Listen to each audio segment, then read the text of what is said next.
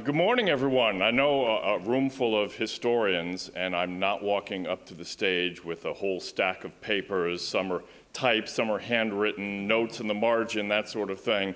You're thinking, wow, this is going to be short and unusual for a Wait a second. Wait, I have that. Wait. I'm so sorry.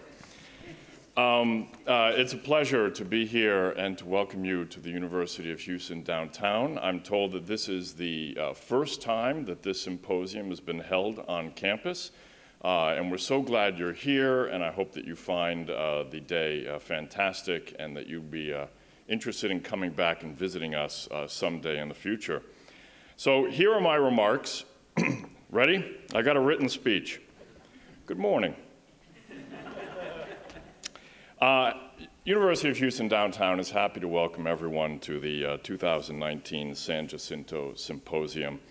This year's theme, Women in the Texas Revolution, is important and timely, and it looks like there is a really fine program in store for everyone today.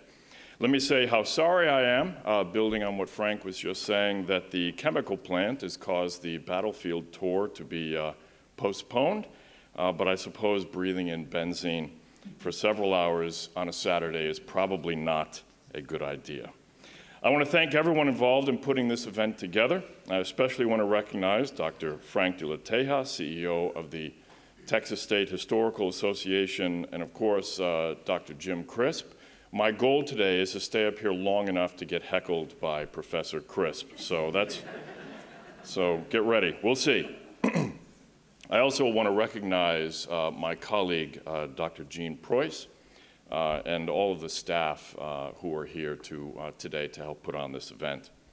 183 years ago, on April 21st, 1836, General Santa Anna, the self-styled Napoleon of the West, surrendered to a ragtag group of Texans and Tejanos led by General Sam Houston, and Texas claimed independence.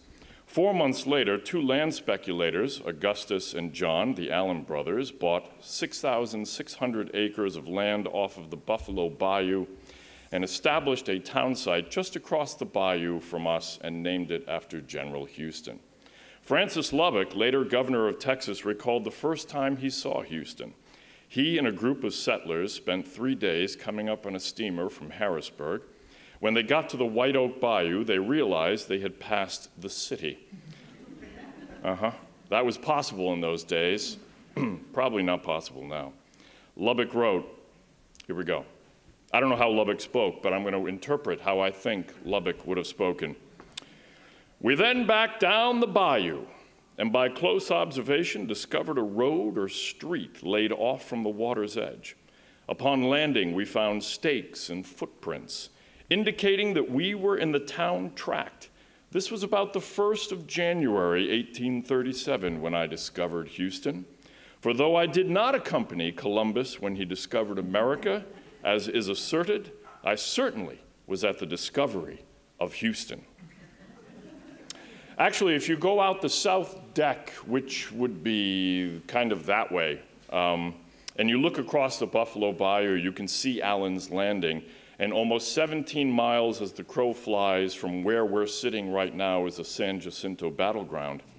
I doubt Lubbock or the Allen brothers could have imagined in 1836 what Houston in Texas would become in 2019. The 4th largest city in the US. We're going to pass Chicago any day now, right? Am I right? I've been advocating for, this is a complete tangent, and maybe this will get me heckled by Professor Crisp, but I've been arguing that we need, like downtown, like a ticker tape thing that just like counts down like the population, and then there needs to be like some fireworks or something when we finally show Chicago what we're made of.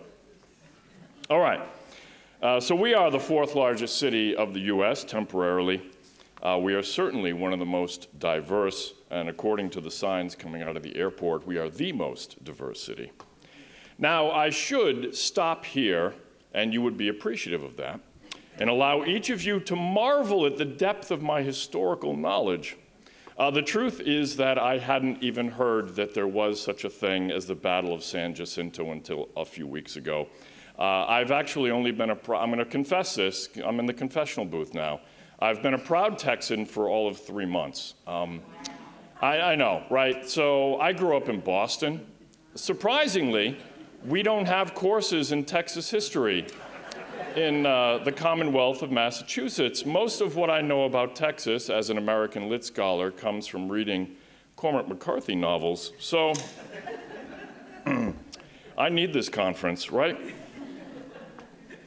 All the credit for anything I've said intelligent about Texas history today actually goes to Dr. Preuss, who gave me a few notes and helped me not make a fool of myself. We are pleased to host so many historians and others who share a love of history. Texas history is an important part of our curriculum here at the University of Houston downtown, and many history majors will become part of the area workforce as teachers, college professors, and business leaders with a deep interest in the region's history. Students in the University of Houston downtown's Webb Historical Society have participated in a variety of historical projects, including working to preserve local history, collaborating with other organizations and community partners, and giving our students the opportunity to explore this state's rich history. In 2015, the UHD chapter was named the Garner Christian chapter to honor his 50 years of service teaching Texas history. Garner started at the UHD Webb chapter in 1975, making it the second oldest chapter in the state. It has earned the Outstanding University Chapter Award from the TSHA several times. The current faculty advisors are Dr. Jean Preuss, Dr. Mary Nicholson Preuss, and Dr. Jose Alvarez. Once again, on behalf of the University of Houston downtown, I welcome you to campus and hope you have a great symposium. And unfortunately, I guess I have to get my car out of the president's spot. So I wish you all a great day. Thank you so much for being here. Thank you, Frank.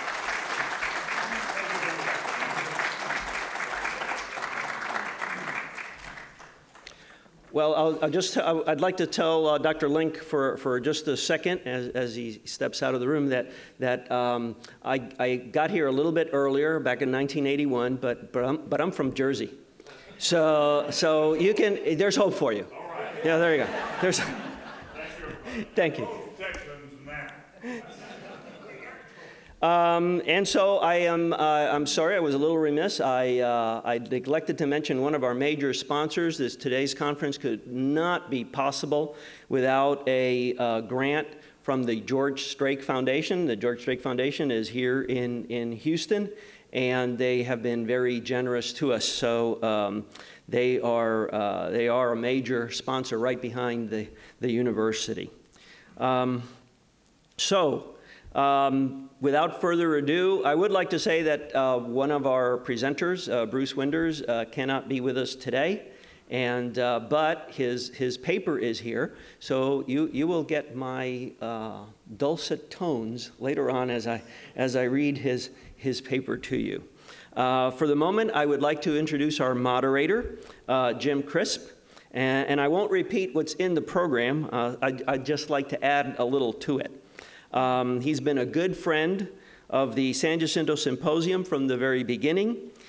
He's here for the 17th or the 18th, but I mean as a moderator. 17th, see? 17th time as the moderator. And so both the Conservancy and the association are very thankful that he's come out of retirement to step up to it one more time. He's also a very good friend of mine. He's retired from the North Carolina State University, but continues to engage in Texas history research. His long-awaited book-length analysis of Herman Ehrenberg and his narrative of the Revolution is nearing completion, finally. So keep an eye out for it. I also have, I can also say that a couple of years ago, the Conservancy named him a hero of San Jacinto, so he has that distinction as well. And therefore, with no further ado, I turn the program over to him.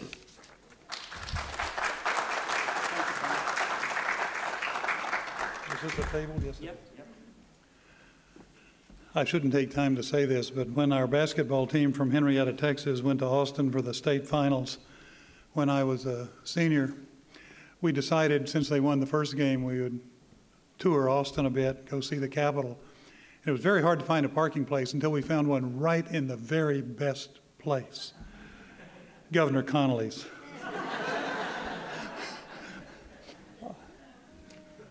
We didn't stay. I want to thank those people who have kept me embroiled in the San Jacinto Symposium for actually, since the first one, 19 years. As the provost suggested, I am occasionally a heckler. And after being a speaker at the first, I was a heckler from the audience at the second. And so to prevent that from ever happening again, they made me moderator for life. Briefly, I want to say a few things this morning about what historians do. It'll only take about 30 or 40 minutes. No, I want to say what historians do, and it's not to recreate real life. We try, but we always fail to get to the real lives of the people who took part in those events of the past. The great John Lewis Gaddis, a Yale historian, has a book about how historians map the past. Yeah, we do maps, but if you've ever seen a map, you know it's not all there. You put what you want to emphasize, whether it's geologic formations if you're in the oil business, or whether it's bicycle trails around Houston, or highways so that you can get out of Lubbock, let's say. I was once told by a Lubbock person that the most important street in town was the one that took you out. I have other Lubbock stories that I will not mention today, although Texas Tech is in the semifinals for the basketball tournament. Historians map the past, and they also paint the past. And if you're an aficionado of art, of painting, you know that often simply a simple line done by someone like a Picasso can bring you to reality more greatly than a very formal historical painting, which is often not really historical at all. It's just what the artist thought it ought to look like. And so as I thought about our topic for today, women in the Texas Revolution, my thoughts went to the person I've been working on for the last 27 years, this teenage German immigrant who was a relatively unknown member of the New Orleans Greys, who came to San Antonio at the beginning of the Revolution, participated in the siege of Bayard and the taking of San Antonio, went down to Goliad, survived the Goliad massacre, and then, like John C. Duvall and others, participated in the runaway scrape a little late as he followed the paths of the Texans who had left their homes behind as the Mexican army approached. And some of the houses he found had been totally cleaned out, sometimes by the Mexican army, sometimes the food was still on the table as the people left in a hurry.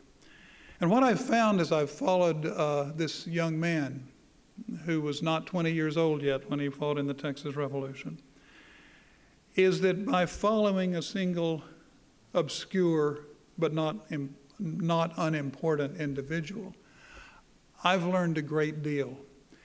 Every one of his 34 chapters has taught me, as I've dived into it, more about the Texas Revolution than I knew in the past.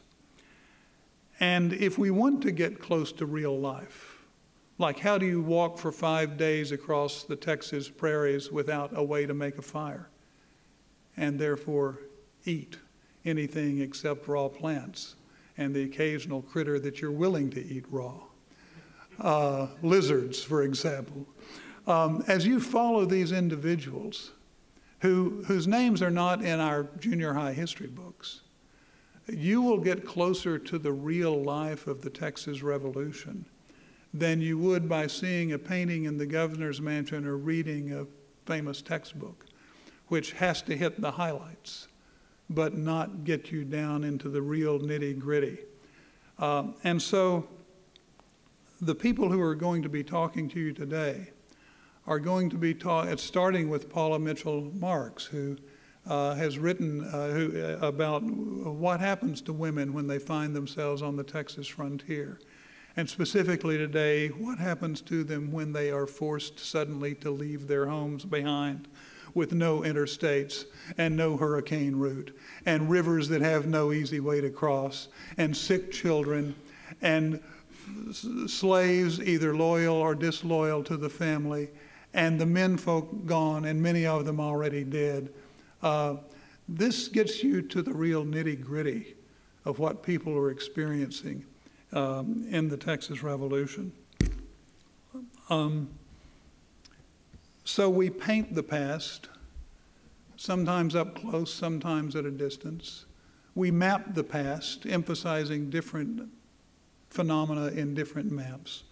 But in all cases, we're trying and never completely succeeding in getting real, in getting to the actual lives of the people who experienced Houston and Texas and the Revolution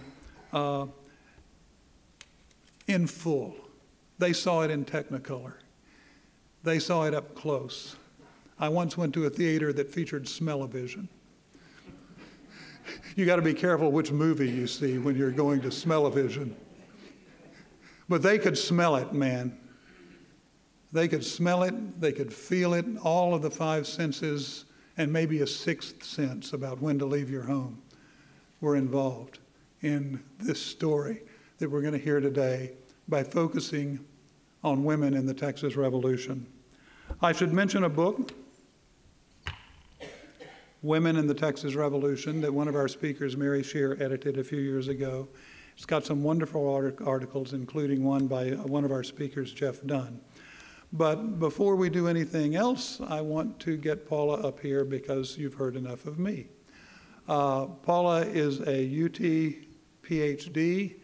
She was in the American Studies program with the great Pulitzer Prize winner William Gutzman, whose students have informed me about so many things as I've tried to get into the lives of Texas.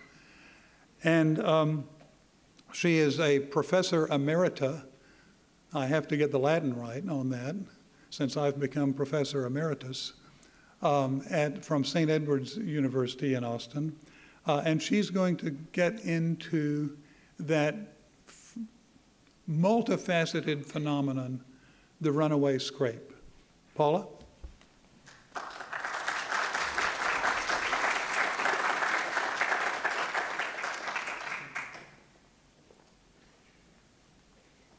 Thank you, Jim. You provided a lovely synopsis of my talk.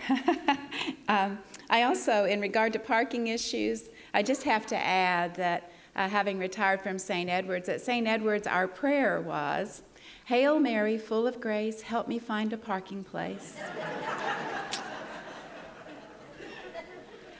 There is no question that the runaway scrape was tremendously significant in the lives of the women who lived it.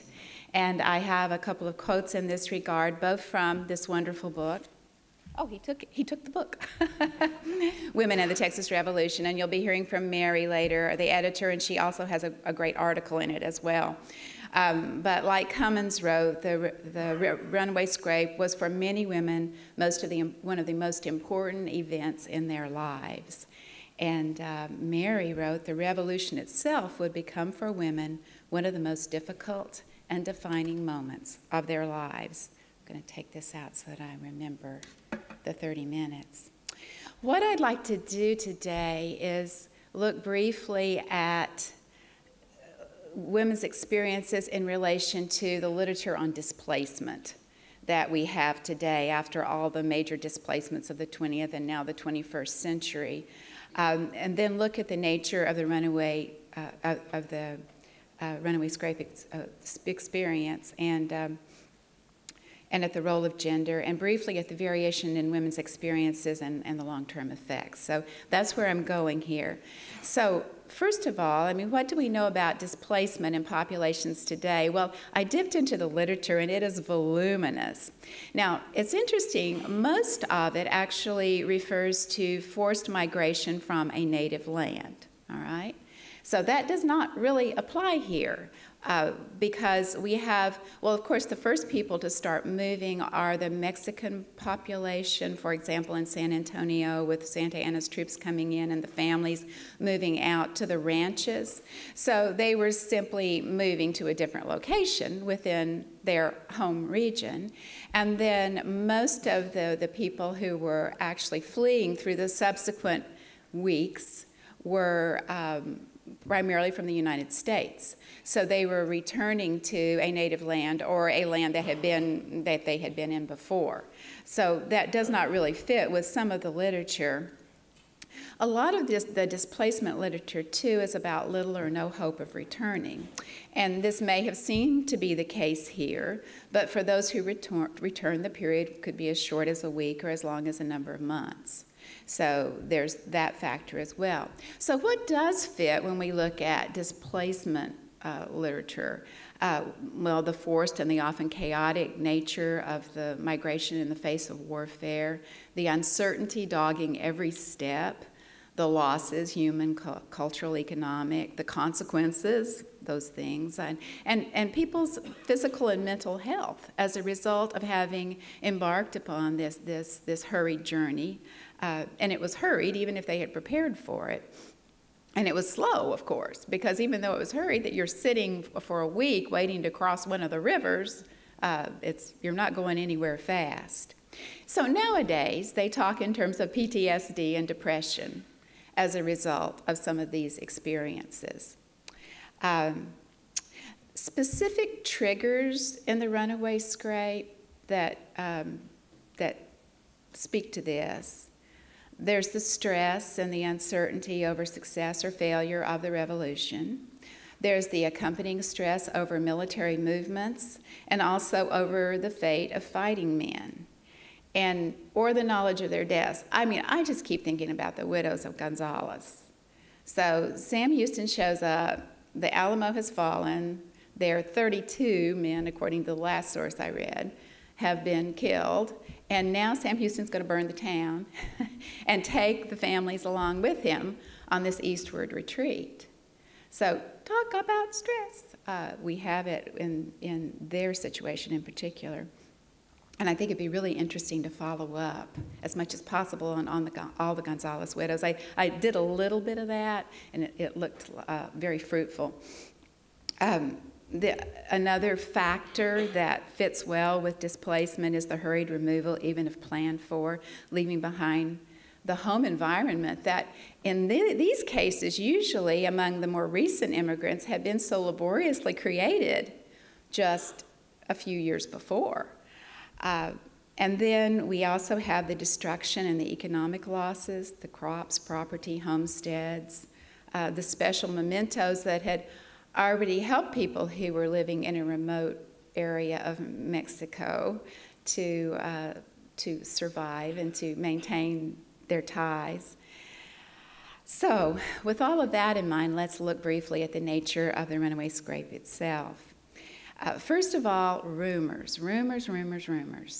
And I know many of you are quite familiar with this, but if we look at it through the lens of a woman who has 2 kids and may or may not have her husband with her, but the men are probably more likely to be out ranging and trying to figure out what's going on at various points and helping with the general evacuation. These are things that are going to be part and parcel of a woman's life for a period of time. Anne Fagan Teal remembered a horseman appearing and yelling, "Run, run for your lives. Mexicans and Indians are coming, burning and killing as they come."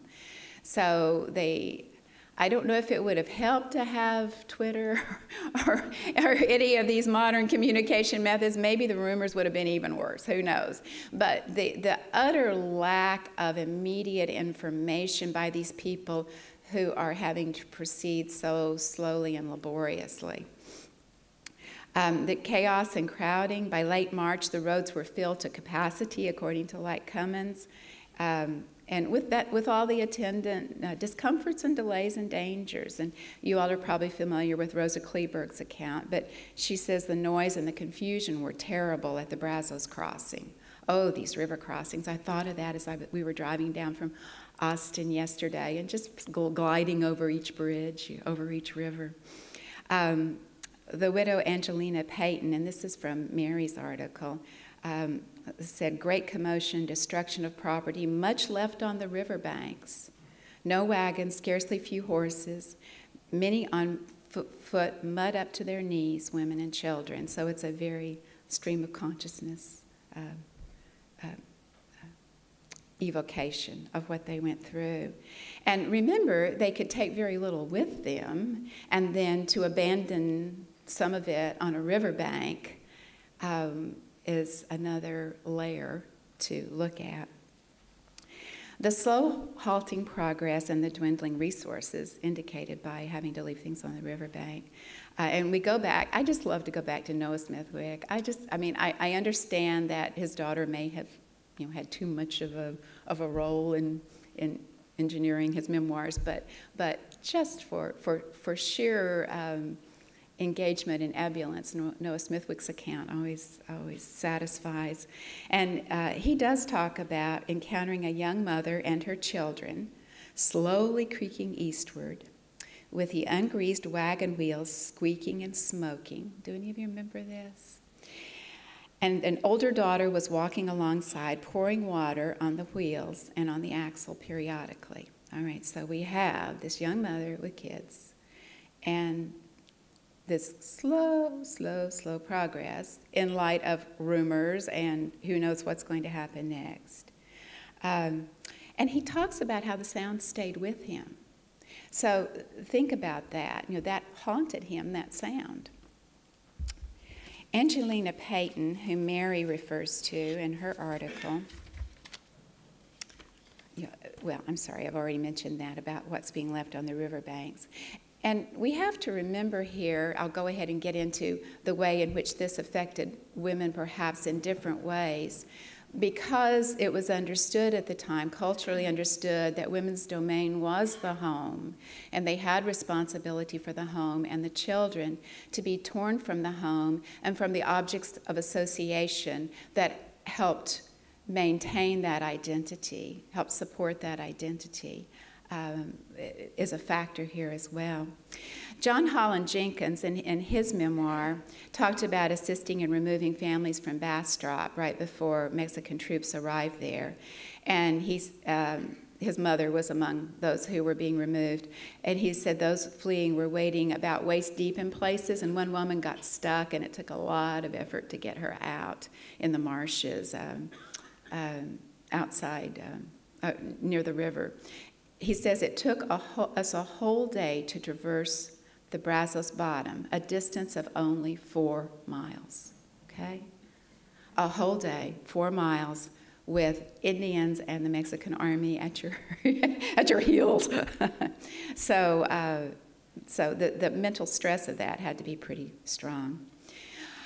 Another aspect or of the nature of the runaway scrape itself, the accidents, the sickness, the exhaustion, and the death. Now, of course, this varied, and I'll talk about that soon, that there were varying levels of what happened to people, but according to Light, lost children were a real problem.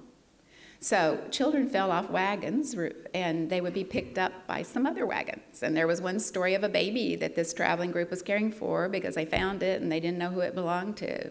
And so it sounds as if, we don't know though, I mean, how long did the reunion take? What added to a mother's stress to have, well, my child disappeared somewhere back there, and so we'll see if we are reunited or not. We have the quote from Kate Scurry Terrell, women sank by the roadside from exhaustion and many little children died.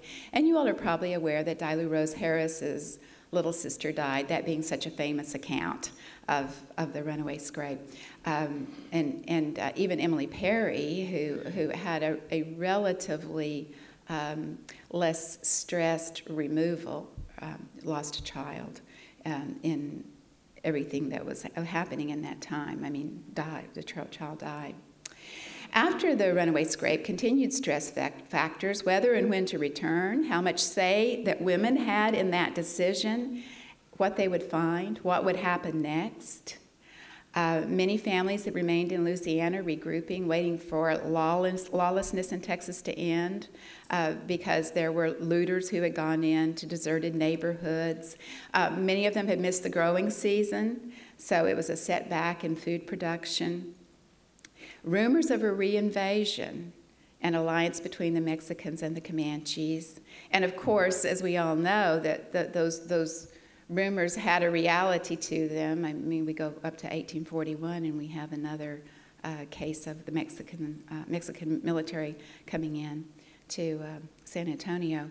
So do we go back or not? And who gets to make that decision? Because really, women usually were not the decision makers. Now, we can talk about women's influence, and they certainly had to have the skills to go off and to live in a new environment.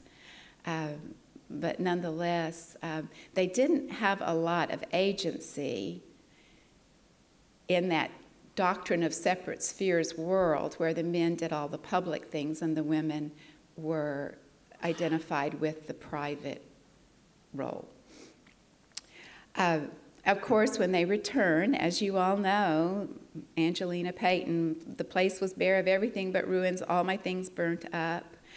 Jeff has documented women trying unsuccessfully to get compensation for lost livestock, stored corn, buildings, etc. The most famous, of course, being Peggy McCormick, and his article is very good in that book as well. Enslaved women who returned having to go right to work in the fields and being on even slimmer rations than the people who are rebuilding with them. So let's look more specifically at what role gender plays in displacement here. It's the one major revolution event that directly involved large numbers of women and children. Second, the women were going to be less likely to have the most up-to-date information. They were going to be less mobile and generally less autonomous than the men, despite frontier adjustments in gender roles. Okay, so when I talk about the doctrine of separate spheres and women in the home place, obviously living in a remote region of Mexico, women and men worked out how things were going to get done. And men did tend to travel quite a bit, so women were left on the home place alone. So it's not as if women did not have survival skills, but they were relatively isolated in relation to the men. And the more I think about it, the more I think, I mean, there were some women who got to ride horses, at least part of this runaway scrape. But that was really more a male mode of transportation, at least at that point. And so if it's the difference between being able to move quickly on a horse wherever you need to go, or being consigned to a wagon with your children for what must have seemed an endless period of time, even if we're talking about a week here, it seems to be a gender difference there. Also, the women who were part of this had already, I've been dancing around this, maybe I've said it, but they had already experienced difficult conditions. They had, many of them had set up homesteads in the previous decade and a half, and so had done all the hard work of creating a place, and some of them did it with, according to one author, the letters indicate a constant anxiety. I mean, the people who had immigrated in this immediately previous period had left homes behind, and if women were associated with the homes, well then they had left a home. They had to create a home under difficult conditions, and then they had to leave that home. So all of that was in play. I know my dissertation was on Samuel and Mary Maverick, and I somehow can't ever do a Texas history talk without bringing them into it. I've been traveling along with them for so long, but when Mary Maverick was brought to Texas from Alabama, from her home plantation in Alabama in 1838, the beginning of 1838, she said, "Mother, so long to see my children." I mean, Mary had a bunch of children. She wound up having 10 children, although not all survived to adulthood. But her diary is just full of, well, mother, so wants to see the children, but I don't know how we can arrange that. And they tried to make plans to go to the Texas coast and to meet her at the Texas coast. And of course, it never happened. I mean, her mother died. So these separations that had already occurred, the hard work that had already occurred, and the anxiety accompanying all of that are part of the neurological makeup of some of these women at this point. And then just the fact that they're pulled out of their domestic space where they are in charge as much as they can be into these mobile conditions. And then experiencing the loss of children and husbands and security in a world that normally cut them off from agency, besides finding ways to survive and endure at a pretty basic level. I used to, when I was teaching, my students would occasionally say, oh, well, they lost a kid, but people had a lot of kids back then so that they could have help with the farm and this and that and the other thing. And you haven't read how people responded to the death of a child. It's heartbreaking to read some of the things that people wrote after the death of a child. Yet, these women, in losing children, really had no time or space to mourn even, and I suppose that's good in a way, but it would also have repercussions. Now, I do want to talk about the variations in women's experience as well. Geographic locations certainly made a difference, and I won't go into the ins and outs of it. As Mary says in her article, those in closest proximity to the front suffered the most. So, was it a hurried exit? Was it a relatively planned exit? How much time did one have to spend on the roadways? What mode of transportation did one have? Where was the Mexican army at this point, or one of the units? Class did make a difference.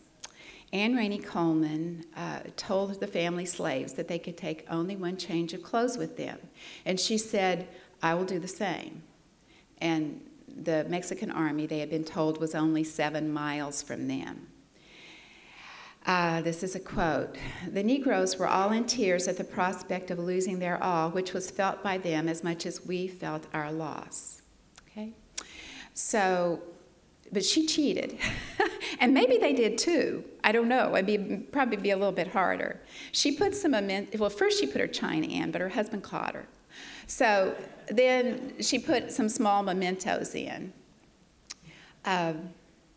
But it did matter. Class did matter. I mean, Emily Scott Perry, and they moved simply to another plantation, to the plantation of Friends. And they had, as Mary pointed out in her article, access to wagons, livestock, and slaves to help with securing their farms, packing their belongings, and fleeing eastward.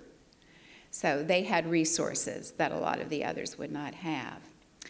Ethnicity, of course, played a big role as well. So enslaved women were less likely to be able to choose what they would take. And they were unlikely to get the chance to ride in the carts or on horseback for at least part of the journey.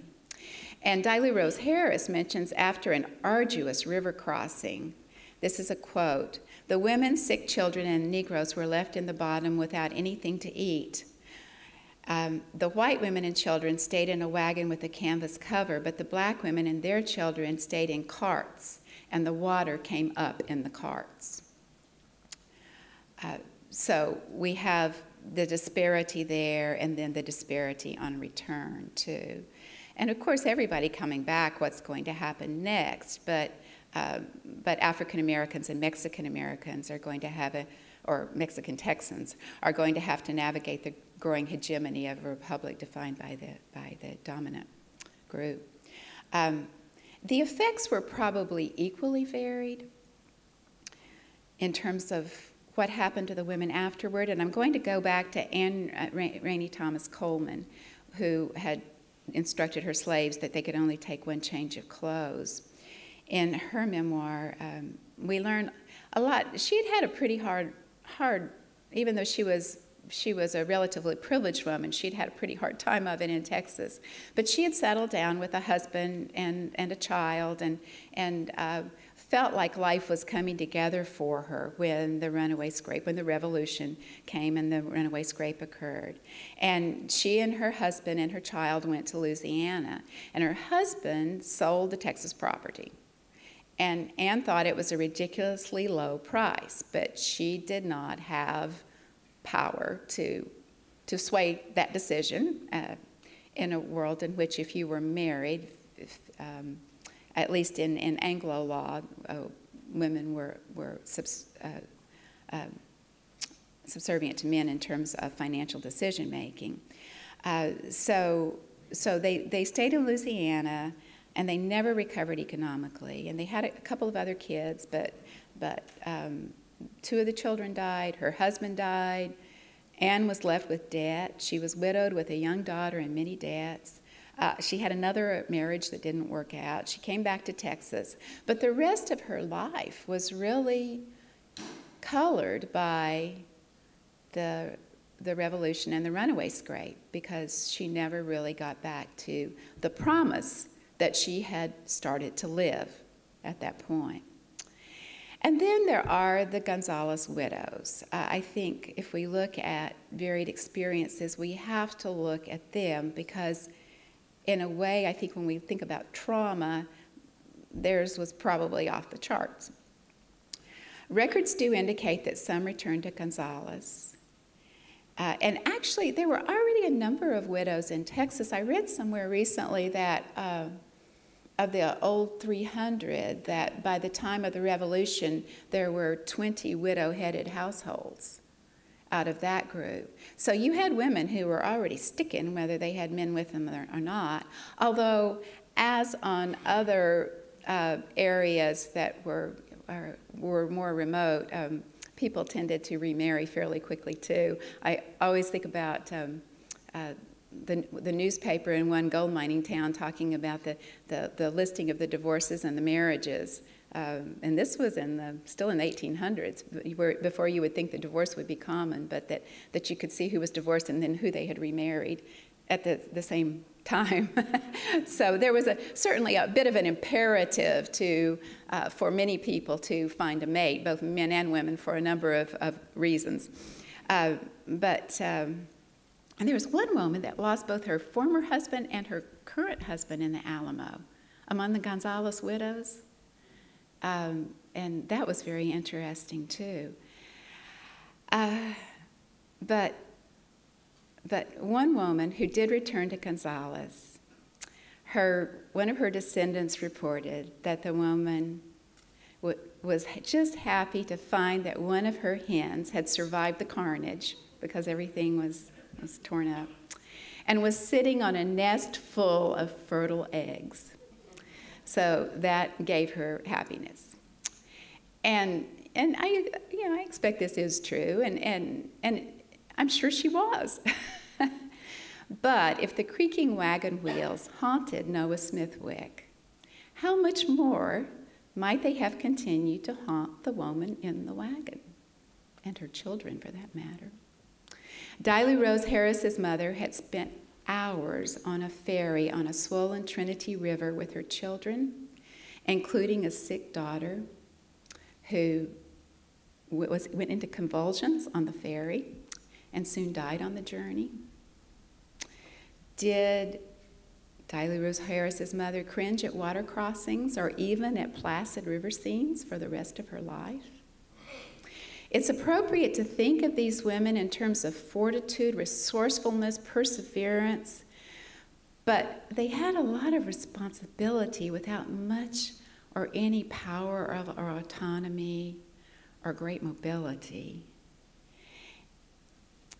And I think it's important to remember that memories can haunt whatever the course of one's life afterward.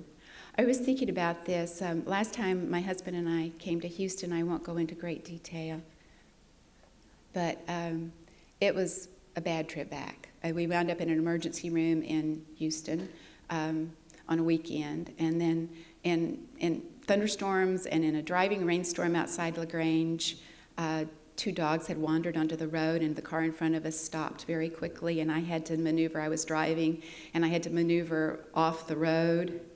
And when we passed that spot yesterday coming down here, I just had this, it made me think about these women and the things that were part of their mental and psychological landscape. Again, you know, whatever happened afterwards. And I'm sure some of them could take great pride in coming back and helping build the republic and later the state. But we do not want to lose the fact that they, for a time, were displaced persons. Thank you.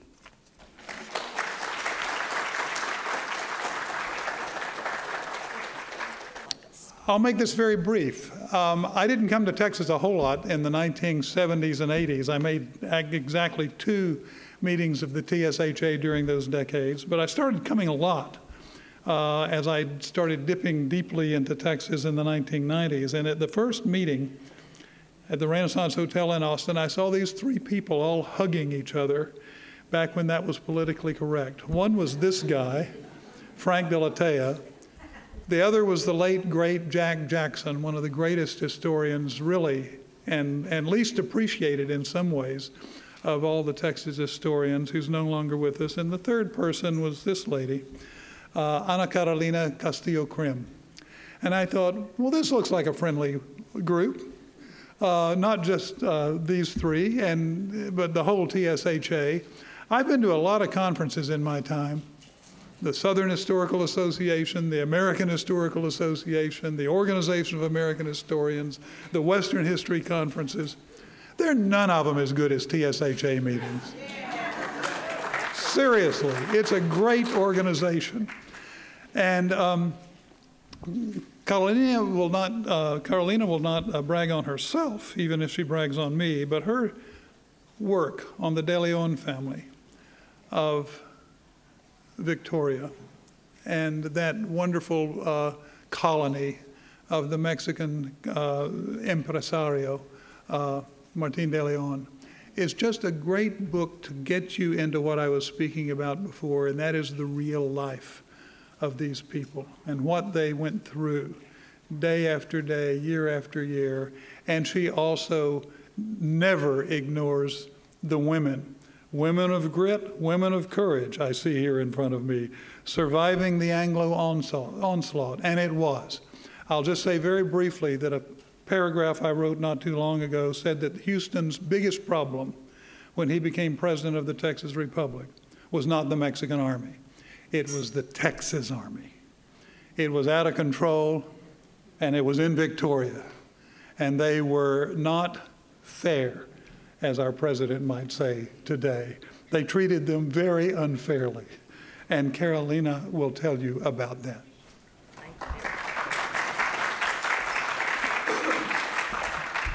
Thank you. It's frustrating not to be able to move around, but when we've got cameras and when we've got microphones, oh well. I bring you greetings from the far north. We had to come through, and I'm sorry we dragged the storm with us. So stay inside because it's going to be stormy outside. You don't want to be outside today. But what I wanted to share with you today, and that's one of the things that I began to look at, is the problems that the Tejana women were looking at. And that's the wonderful thing about Paula. She does such a beautiful job of looking at the Anglo women. But I think frequently we need to remember that it was the Tejanas who also had to face these onslaughts. Certainly when we look at the Anglo women pioneers, we do talk about the fact that they had wagons with screaming wheels. I don't know whether it's true that the Mexicans that greased the wheels of the wagons were called greasers. I don't know whether that's apocryphal, but whatever the case may be, the Anglos were the ones that used wagons. It was not the Tejanas. The Tejanas, when we're looking at women's rights, the Tejanas, unlike the Anglo women, who did not have control of their property, it was the Tejanas who had tremendous control of their own situation. They could sue and be sued. They could own property. They could own cattle. They could buy and sell. They had brands of their own. When they married, their dowry that they brought into the marriage was theirs, and they could get it back before the kids got their inheritance.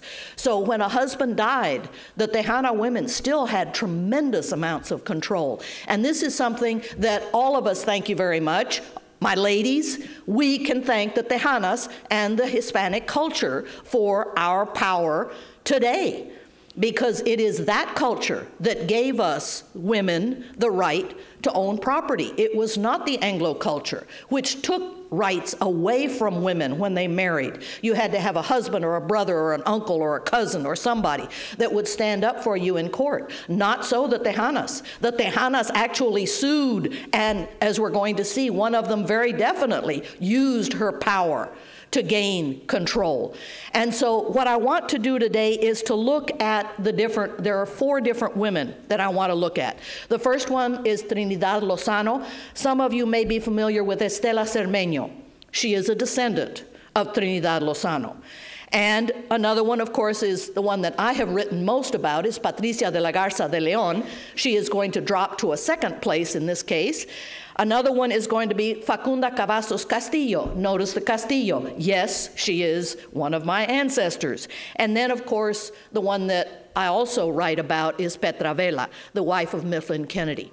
And so when we look at these women, we have to look at the different areas in which they were located. Should we turn the light? Can people see the?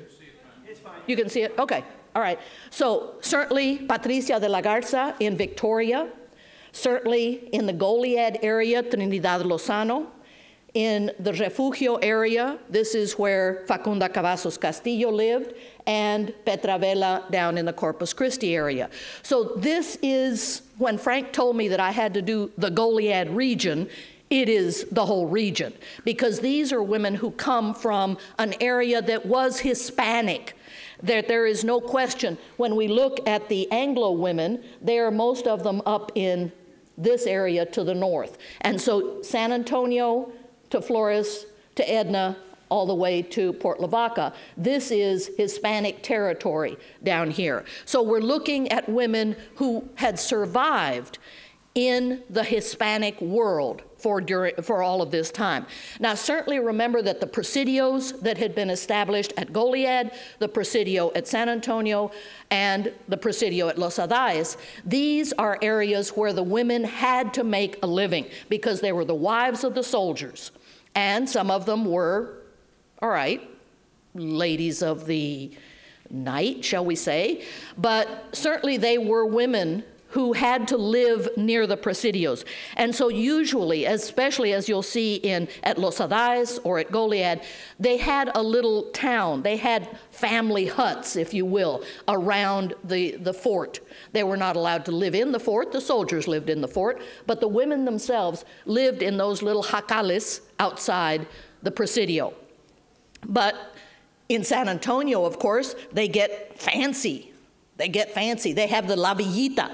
And so this little villita, one of the things that I do is I speak to the Rhodes Scholars in San Antonio, and they get to go to La Villita and actually see the homes of the women. And I said, remember, this is not how all the women lived. This is how the women in San Antonio lived. But when you look at the women on the ranches, then we're talking about this is how they lived.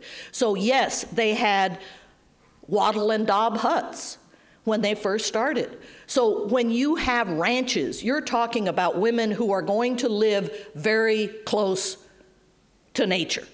They are going to have to survive with mud on their roofs when they first began. They are going to have to survive. And remember, when you're talking about South Texas, that's one of the things I love about the reconstruction up at, when we look at the northern missions as they reconstruct them, they, make them out of beautiful log cabins and everything. I'm sorry, there aren't any log cabins in South Texas because there weren't any logs. So the only thing you had is sticks. So how do you make sticks into a house?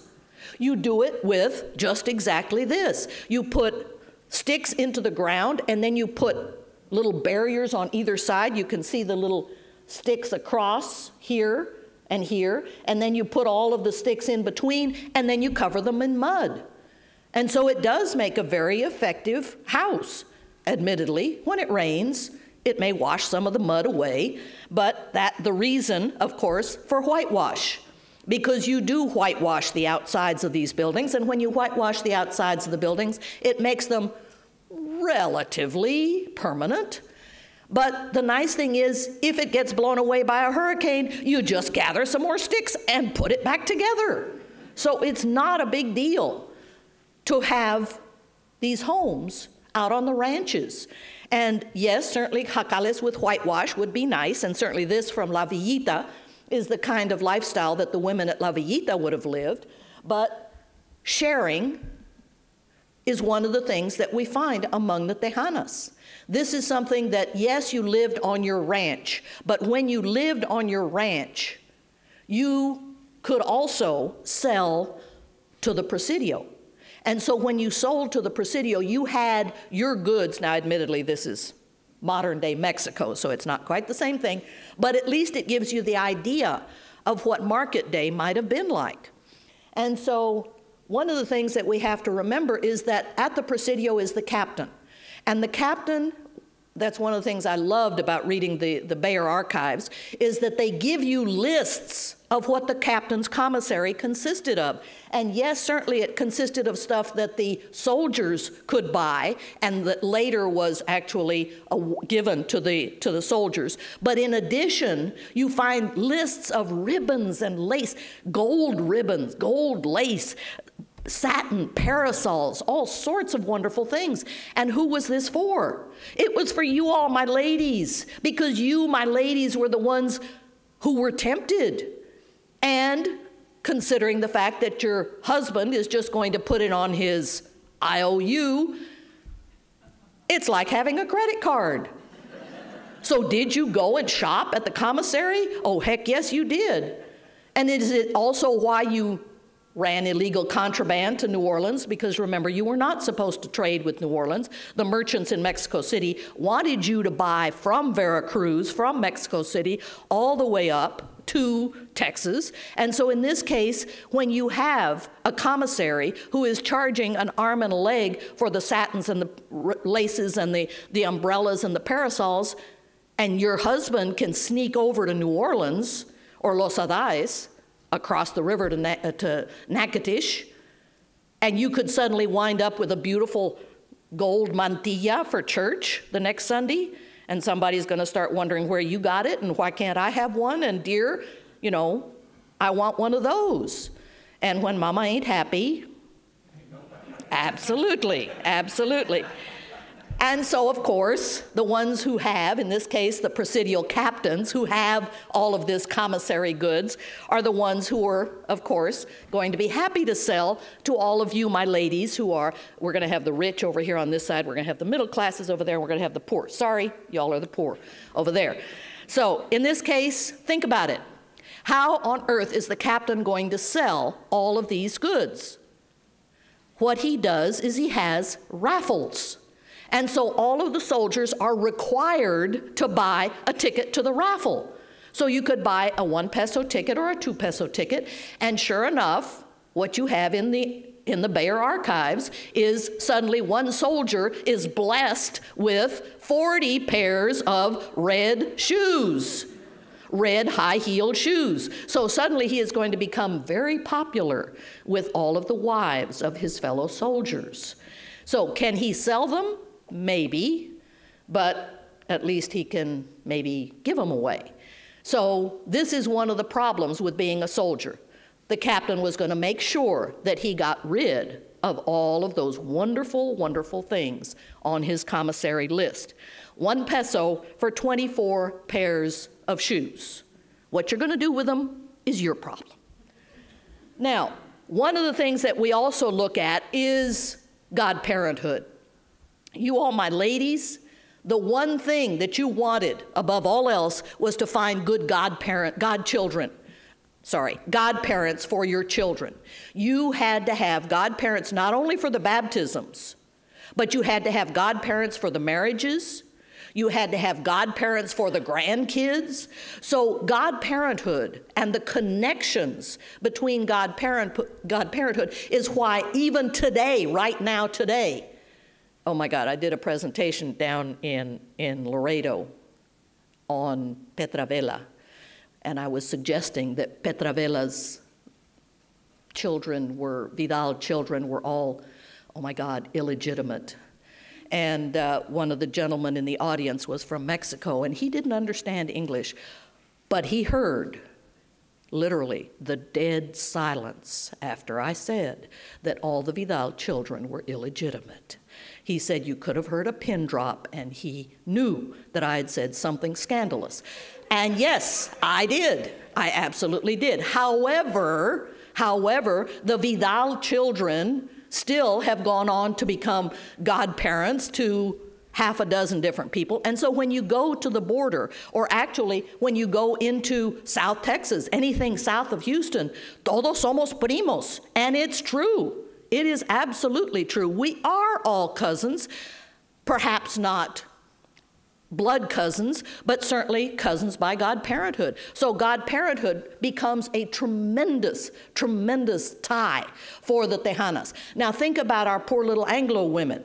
The poor little Anglo women up in the colonies of Belleville and San Felipe and all these other Anglo colonies.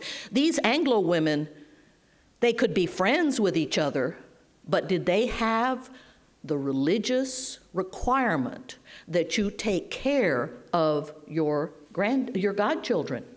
They didn't have that. They didn't have that connection.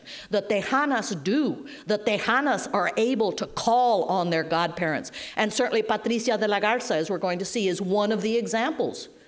And so when we talk about the lifestyle of these Tejana women, we are talking about a ranch culture. We are talking about ranches. These are not women who live in the towns.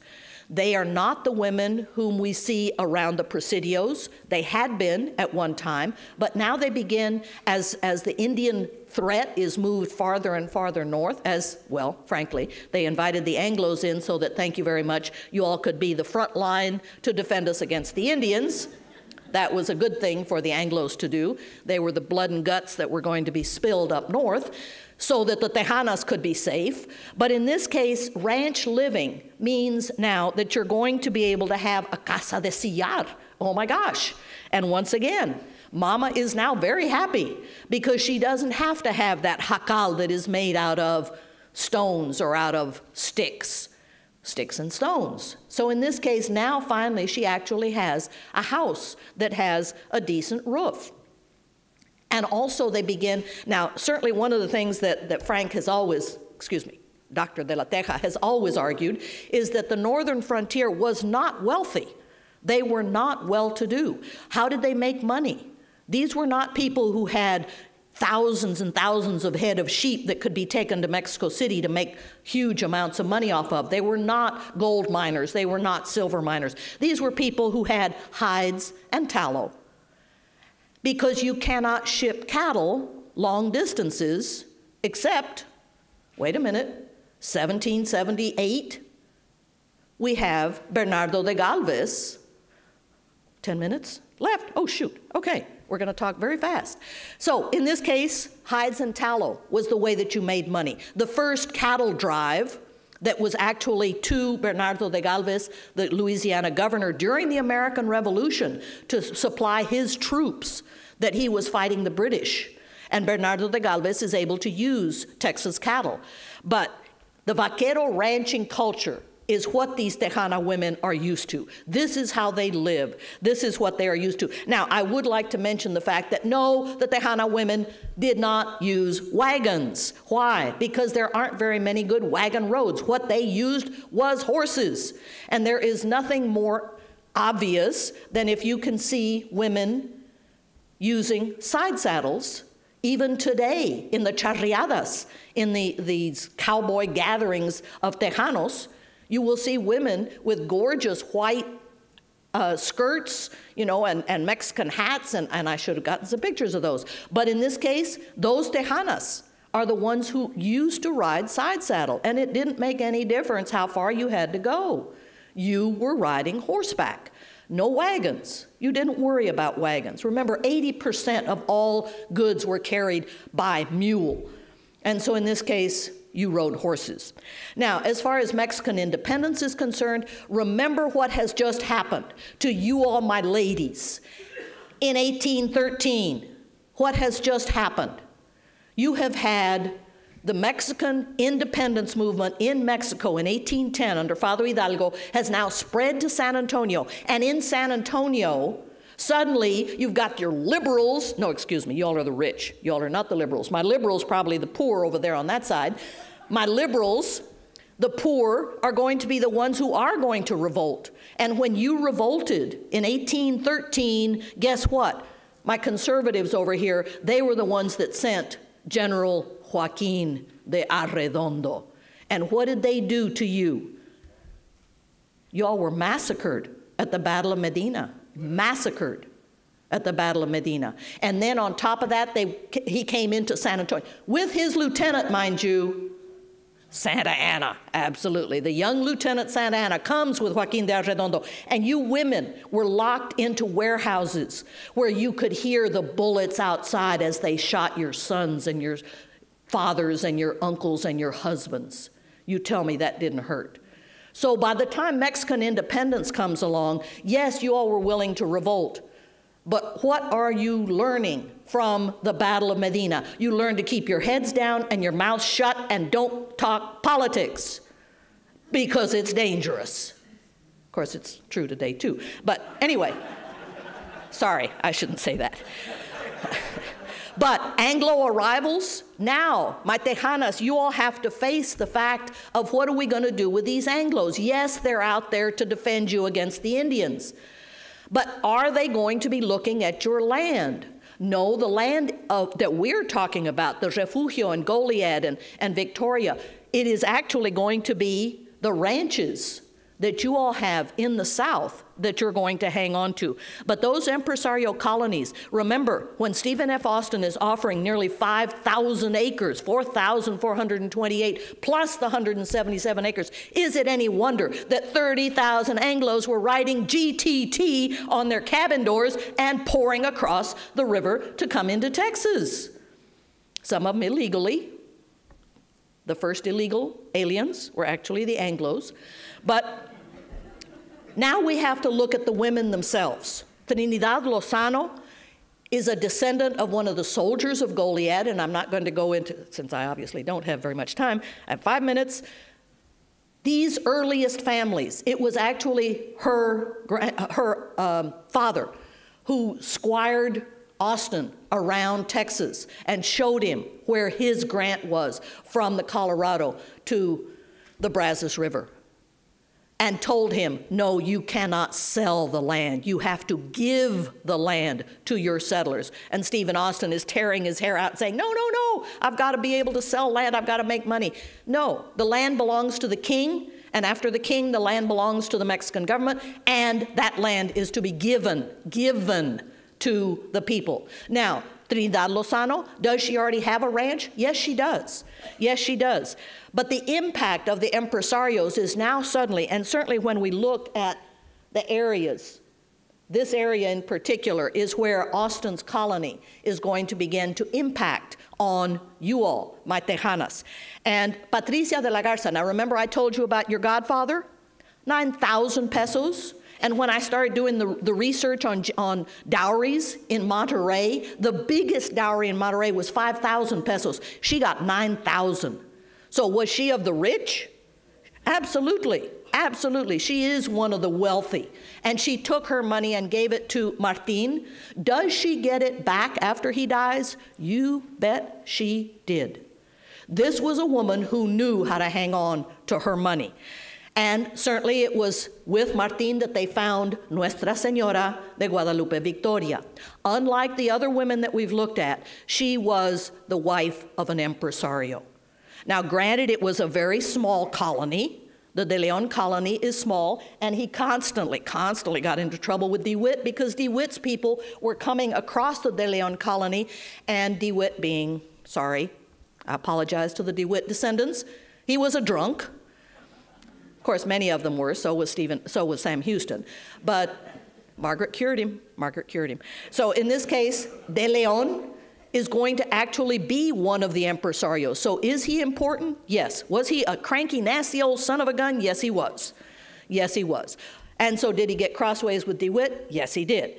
But conflicting land grants, this is now the problem, because these grants are so huge that yes, when you have a grant for a Carlos de la Garza on the San Antonio River, and you have a grant for a Trinidad Lozano on one of the De Leon families on the Guadalupe, yes, they are going to cross. And so this is going to become a problem. Now, we don't have time to go into Hayden Edwards and the problems, but finally they closed the borders in April 6th, 1830, and it is Santa Anna who opens the borders in 1832, and now suddenly, during that time, to avoid having Anglos coming in, who Meriteran had said they weren't learning Spanish and they weren't Catholics. Of course, the only Catholic priest that you had other than San Antonio was the drunken Muldoon. Everybody liked liquor. It was good for them. But in this case, who are they going to invite? They're going to invite Irish Catholics.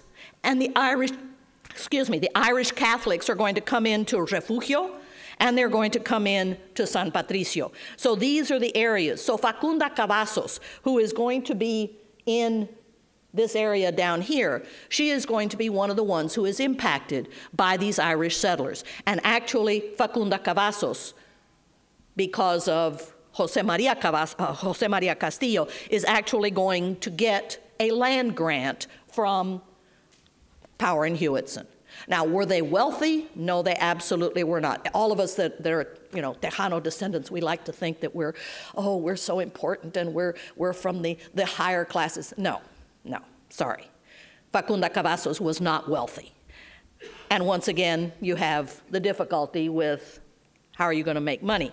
Now, certainly the Texas Revolution is going to impact all these women. It's going to impact the empresarios. It's going to impact Patricia de la Garza, and what she does is to insist. Now remember, she's of the wealthy, my wealthy over here, and so she is going to insist that they go to New Orleans. She demanded that her family be moved to New Orleans, and they did. And she lived in New Orleans for most of the period of the Republic of Texas. Now, Facunda Cavazos is going to be one of the ones who stays and gets the grant from Power and Hewitson, and Trinidad Lozano is going to be one of the ones that stays and keeps her head down and her mouth shut, because that's what you learn to do. During the Republic of Texas, remember, it was a very difficult time for everybody. It was hard because there wasn't any way to make money. The government tried to tax, and in taxing, they took land away from many of the Tejanos because the Tejanos couldn't pay for the land. However, certainly when we look at the De Leon family, Fernando de Leon, the eldest son, had over 100,000 acres in his own name at the end of the Texas Revolution. By the time they returned in 1845, Patricia de la Garza says, we are going to fight for our land. Now, did Fernando lose land? Yes, he lost about 50,000 acres. Much of it was not his. He had kept it for other Tejanos. And in this case, Patricia de la Garza insists that her daughters and granddaughters fight for their land in court. Did they have to pay the lawyers land? Absolutely. They would pay them a league and a labor, or however much the lawyer demanded. But in this case, did it work? Yes, it did. To this day, Mission Valley is still in De Leon hands. Today. So the De Leon family does succeed in fighting back. They did win their court cases. So this is one of the things that shows the power of the Hispanic women. Now, certainly because she was well-to-do, that was one of the reasons that she did win. But in this case, that Mission Valley Ranch today, if you go up there, Not all of it is in De Leon hands, but are there still De Leon descendants? Absolutely, through Felix. Hundreds of them. Now, the Civil War, is this going to have an impact on the Tejana women? You know what the Tejana women told their husbands? You'll do the militia right here.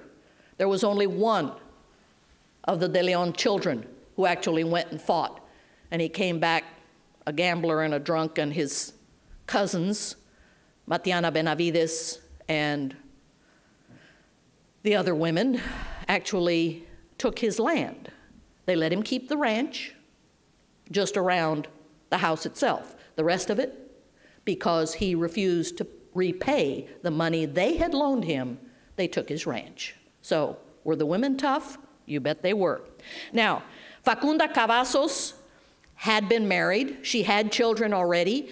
She marries for the second time, marries Jose Castillo, and with these two new sons that she has settled in the Paran-Hewitson colony, and unhappily, she gets crossways with, well, she didn't, her sons did. Jose Maria Castillo had allowed the welders to run cattle across their land to the river. And the welders then claimed the right to that land. And when one of the Castillo sons finds out that the court has ruled in favor of the welders and the Castillos have lost most of their land, he gets into an altercation with Tom Welder, and Severo Castillo shot Tom Welder.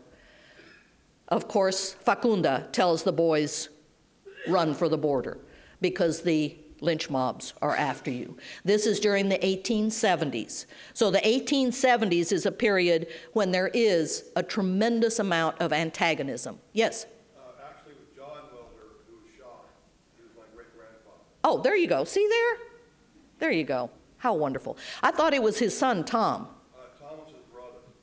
Tom and John were brothers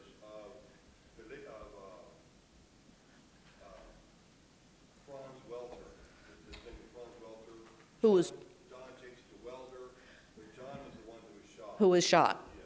Well, thank you. Okay, good to know. So in this case, the two boys, because the Germans are with the Anglos, the two boys have to make a run for the border, and once they reach the border, they actually established a ranch at Charco Escondido, which is still there today, except that once they got across the border, it is Facunda Cavazos who decides that she is going to move the whole ranch. So she takes the cattle, all the cattle, she takes her cowboys, and she moves the ranch south of the border to Charco Escondido. So she didn't fight for the land. She had lost in court, so she simply creates another ranch in Mexico. And so that ranch, that settlement at Charco Escondido, Estela says that her grandmother used to go down to Charco Escondido and see the ranch and see the wealth that she thought the Castillos had by this time. In comparison to Mexico, perhaps they were. They hadn't been here, but they certainly were down there. That cattle in Charco Escondido provided a living, a very substantial living for the Castillos. Unhappily, the welders did hire a Mexican colonel to shoot the two boys, Severo and Manuel, and the two boys were found floating in the Rio Grande.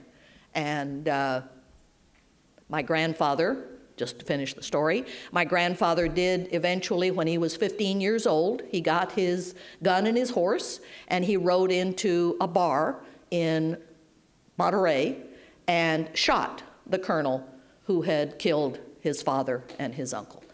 So they get back. They get back. Now, Petra Vela, certainly we're familiar with Petra Vela because she was eventually married to Luis Vidal. No, she wasn't. According to the tradition of the family, she supposedly married the lieutenant who went on to become a great general. No, it turns out that she was actually listed in the census records as a sirvienta, a maid. And her children were hijos naturales. And when I found these records, of course, it scandalized the people in Laredo. But Luis Vidal, of course, had been born in Guadalajara. He had actually gone to school in Mexico City. He had been posted in South Mexico, and his second posting had been at Matamoros, and he was actually involved in the capture or attempted capture of San Antonio. He dies in 1850, but I found in the records that he had been actually married not to poor Petra, but he had been married to Manuela Andrade y Castellanos, and her 3 sons are legitimized by the church. Petra, of course, has gone on to have dozens of kids, and not dozens, I'm sorry, it was 10 kids. And in 1850, she moves to Brownsville. She marries Mifflin Kennedy after she has already had 1 child. I mean, my God, it's her 9th kid. So what if it's illegitimate?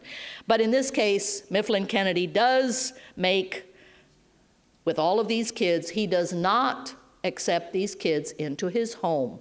When she goes on to have all those kids, her other children are disinherited because they are Mexican.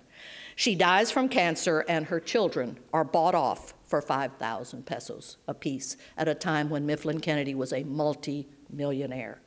So, Trinidad Lozano, she is also one of the ranch women, and because of the barbed wire and bullets that began to come through her windows at night, she is forced to give up her land, and she sells out to the O'Connors. And certainly there have been attempts to get the land back. It doesn't work, and she goes on to live with very little money in the barrios in San Antonio. So the women, Trinidad Lozano, she lost her land, but she stays in Texas. Patricia de la Garza de Leon kept her land, but she had to fight for it. Fagunda Cavazos Castillo loses her land, but she recreates a ranch in South Texas, in northern Mexico. Petra Vela, her children lose everything.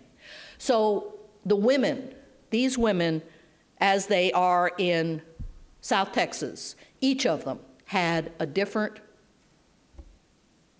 reaction to the Anglo onslaught. But did they succeed? Are their descendants still here today? Yes, they are. Thank you.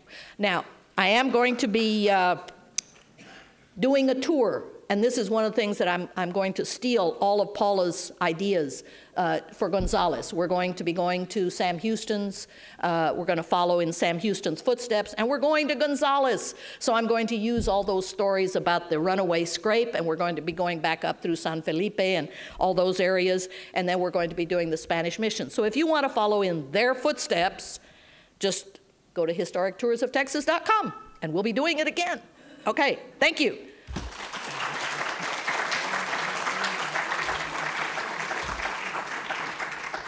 Any questions? No questions. No questions. No. He's not going to let me do questions. Okay. Questions later. Questions later. All right, we're out of here. Yeah. Now you get to hear boring reading. No, Frank does a very good job of reading. He does. He does. I read good. He reads good. He does read good. Okay, there you go. Okay. Thank you. Okay, well, as I said earlier, Bruce Winders couldn't be with us, so I'm going to be reading his paper. You will notice we're a little bit out of sync with the time, but it's okay. We're going to, because the tour's off, we've decided we're moving the question and answer period after Mary Shear's talk, so we'll do it at the end of the day. That'll give you a chance to gather your thoughts, put all of this together, and ask your questions at that time, and we will do the best that we can to answer them. I do have to read this paper, and I only got it this morning since Bruce wasn't able to join us. So please bear with me as I attempt to run through it. Since I haven't been through it before, I don't know how long it actually lasts, but I will read as diligently as I can. Sister, do not be afraid, women of the Alamo. In September 1846, Lieutenant Jefferson Peake visited San Antonio to obtain supplies for his regiment. His regiment, the 1st Kentucky Cavalry, was just one of the units traveling to punish Mexico for, quote, shedding American blood on American soil. Upon arriving in town, Peake visited the ruins of the Alamo, the scene he noted where Crockett and Bowie had been murdered. He assumed the fort had been, quote, almost completely demolished in the battle, not knowing that most of the destruction had occurred when the Mexican army evacuated the town. After finishing his official business, Peake left San Antonio to rejoin his regiment. He rode southward 25 miles on the Goliad Road before stopping for the night at Cantonas, or the Calaveras Ranch. Peake noted in his diary, quote, here I stayed all night at the house of a doctor from Lexington, Kentucky. His wife was a Spanish woman who could speak English. Her husband was gone to the Rio Grande. This lady gave me full detail of the massacre of Colonels Crockett and Bowie. She was in the prison, that is the Alamo, with them during the siege, and Colonel Bowie married this lady's cousin whilst in the Alamo. Although Peake fails to give her name, this lady was Juana Gertrudis Navarro, the wife of Dr. Horace Alsbury and sister-in-law of James Bowie. Moreover, she was the niece of Jose Francisco Ruiz and cousin of Jose Antonio Navarro, both signers of the Texas Declaration of Independence. Juana, this well-connected Tejana, had survived the battle and lived to tell about it. Our traditional impression of warfare is that it is a masculine activity. Men go off to war to fight one another, and women stay home to take care of their families. But what if home becomes the front line? That was the situation many women faced during the Texas Revolution. Towns became military prizes fought over by both sides. War, a human endeavor, always affects both the male and female of the species. Our modern notion of war, shaped by internationally agreed upon norms, is intended to shield civilians from the horrors of military conflicts. Following World War II, most of the Western world has been able to uphold the standard because they have used other means, such as diplomacy and mutual deterrence, to settle or stave off disputes. By contrast, however, modern conflicts occurring in less developed parts of the world far more resemble war as it existed throughout much of history. A fact that recently reinforced by images of the Balkans and the Middle East, of street fighting, displaced persons, and civilian casualties. While the concept of total war as a recent concept, civilian populations have always been considered fair game throughout history. Civilians are pressed into military service, made to labor, and their bodies used to satisfy the carnal needs of soldiers of both sides. Their property is taken from them or despoiled as both punishment and a cruel form of entertainment. Civilians are often pressured to supply information, intelligence, about their family, friends, and neighbors. In sum, it is often as dangerous and unpleasant to be a civilian in a war zone as it is for the soldiers. This was the situation faced by the women who sought refuge inside the Alamo. Certainly, the female Alamo survivor who has received the most attention has been Susanna Dickinson. In 1831, the 22-year-old native of Tennessee settled in Gonzales with her husband, Almiron. Almiron Dickinson had been one of the colonists involved in the skirmish over the Come and Take It cannon on October 2, 1835. Susanna remained at home with her 18-month-old daughter, Angelina, when her husband and other Texans marched off to capture San Antonio. In early November, a group of Ayesh Bayou volunteers ransacked Gonzales when they passed through the town on their way to the front. Dr. Lancelot Smithers, one of the few male residents left in town, reported that the rowdy mob broke into houses and, quote, robbed all they could lay their hands on. Shockingly, he said that the Ayesh Bayou men, quote, treated the women of this place worse than all of the Comanche nation. He further contended that, quote, such insults were never offered to American women. One of the problems of reading early 19th century texts is that if you don't put it in modern English, you are reading very idiosyncratic writing. But I understand, and this may be apocryphal, that this is my own aside, that Andrew Jackson once said that he never trusted a man that couldn't spell the same word at least 2 different ways. Anyway, such insults were never offered to American women.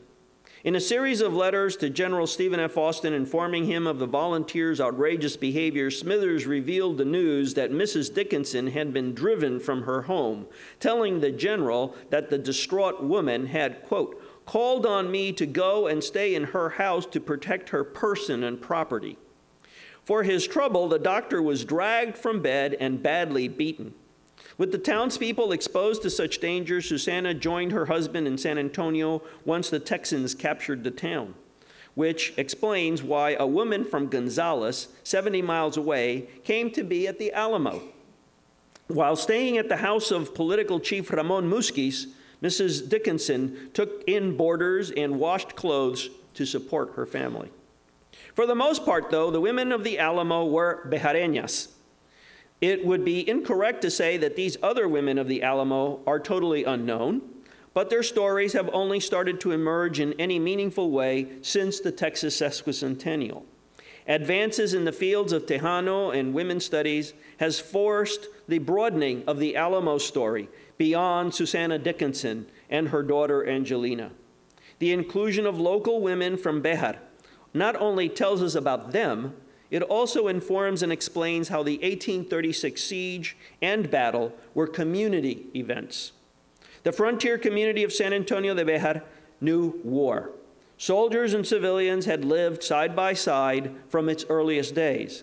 Hardly a family could not recall a story of murder and captivity from decades of Indian raids on the town and nearby missions. In one such instance, Concepcion Lozoya, mother of Alamo defender Toribio Lozoya, had Jose Francisco Ruiz to thank for ransoming her son from the Comanche, who had taken him when he was a boy of 6.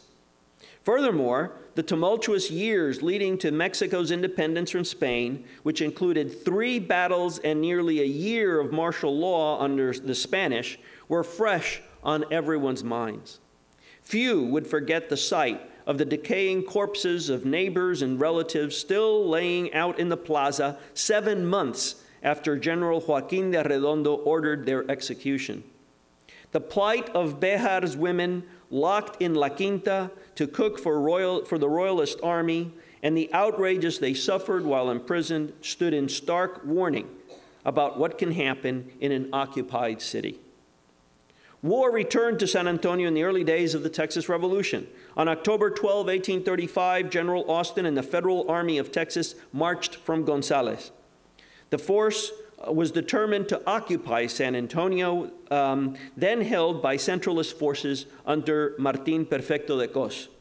Perhaps Cos could be convinced to leave without a fight. More likely, though, the town would have to be starved into submission or carried by storm. Neither of the last 2 options boded well for the townspeople. The rebels occupied positions outside San Antonio throughout October and November.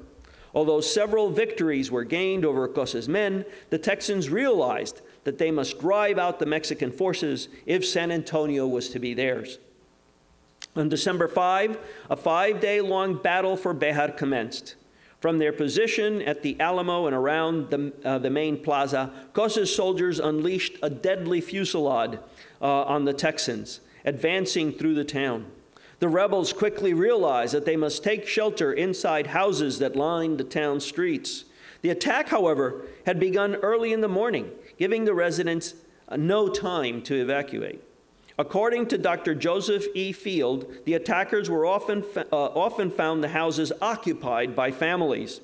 He related two accounts, quote, to show how the ladies fared during the prolonged fighting. In the first, he wrote, quote, the soldiers, on forcibly entering the house in their ardor for getting at the enemy, found a number of females who had been shut up for 3 days without sustenance. The doctor claimed the frightened women, quote, could not be quieted until each had received a kiss from a gallant soldiers into whose hands they had fallen. Some might question his representations of these women as damsels in distress in need of rescuing, but the incident illustrates the condition faced by townspeople trapped in the fighting. Field's second story demonstrates the risk taken by anyone leaving the protection of their houses during the battle. According to Field, a woman was fired upon by a whole platoon of Mexican soldiers when she ventured to the river to draw water for her family. She was struck 5 times, and her bucket hit once. I don't know why that's important. But she survived. Years after the battle, Juan must have been a really good bucket. Juan Antonio Chavez, who was then a young boy in 1835, recalled that his family, quote, was compelled to flee from home and seek refuge in the country. He noted that upon returning after the battle, quote, we found the house badly shattered with shot and shell. With numerous bullet holes marking the walls, Chavez stated, had our family remained, some, if not all, would have been killed. It was wartime experiences like these that prompted women to seek safety with their families inside the Alamo's walls upon the Mexican army's return to Béjar. Santa Anna's arrival was not unexpected. Blas Herrera, Plácido Benavides, and other Tejanos had tracked the Mexican army's advance, relaying that information to their relatives and the Texans occupying the town and the Alamo. Learning of the Mexican army's approach, some, like Chavez's family, chose to retreat to the countryside as early as mid-February. J.M. Rodriguez, who was age 6 at the time, later recalled his family's departure after receiving a warning that Santa Anna supposedly had visited the town in disguise. Because his father was away serving with the rebels, Rodriguez stated, quote, my mother decided it was best for us to go into the country to avoid being here when Santa Anna's army should come in. We went to the ranch of Doña Santos Jimenez. The family buried about $800 inside their house, leaving Béjar in ox carts. The journey to the Jimenez ranch took 2 days. Antonio Menchaca stated that James Bowie and Juan Seguin insisted that he and his family leave town because they, quote, would receive no good at Santa Anna's hands. Heeding the warning, the Menchacas headed for Seguin's ranch in mid-February. The Texans awoke the morning of February 23, 1836, to find townspeople hurriedly packing up or already on their way out of town. According to John Sutherland, who was there, quote, the citizens of every class were hurrying to and fro through the streets with obvious signs of excitement. Houses were being emptied, and their contents out in carts and hauled off. Much of the lower class, which had no better mode of conveyance, shouldered their effects and were leaving on foot. Colonel William B. Travis reportedly tried to stem the exodus, but to no avail. He and others ascribed their leaving to cowardice and disloyalty to the Texan cause, not seeming to realize that for local families, leaving town to escape the coming battle seemed the sensible course of action. Historian Andrés Tijerina describes this exodus from San Antonio as the Tejano version of the better-known Anglo runaway scrape. For men tied to the Alamo who had no other place to go, it was time to look for to the safety of their own families. Gregorio Esparza had planned on sending his family to Nacogdoches, but the wagons needed for the journey failed to arrive. John W. Smith, a family friend, warned Gregorio that anyone who was friends with the Americans should join them in the Alamo, since it was clear that the Tejanos supporting the revolt faced an uncertain future at the hands of the Mexican army. The Esparza family made several trips throughout the day, carrying blankets, chairs, and supplies from their house to the Alamo before finally settling into the church at twilight.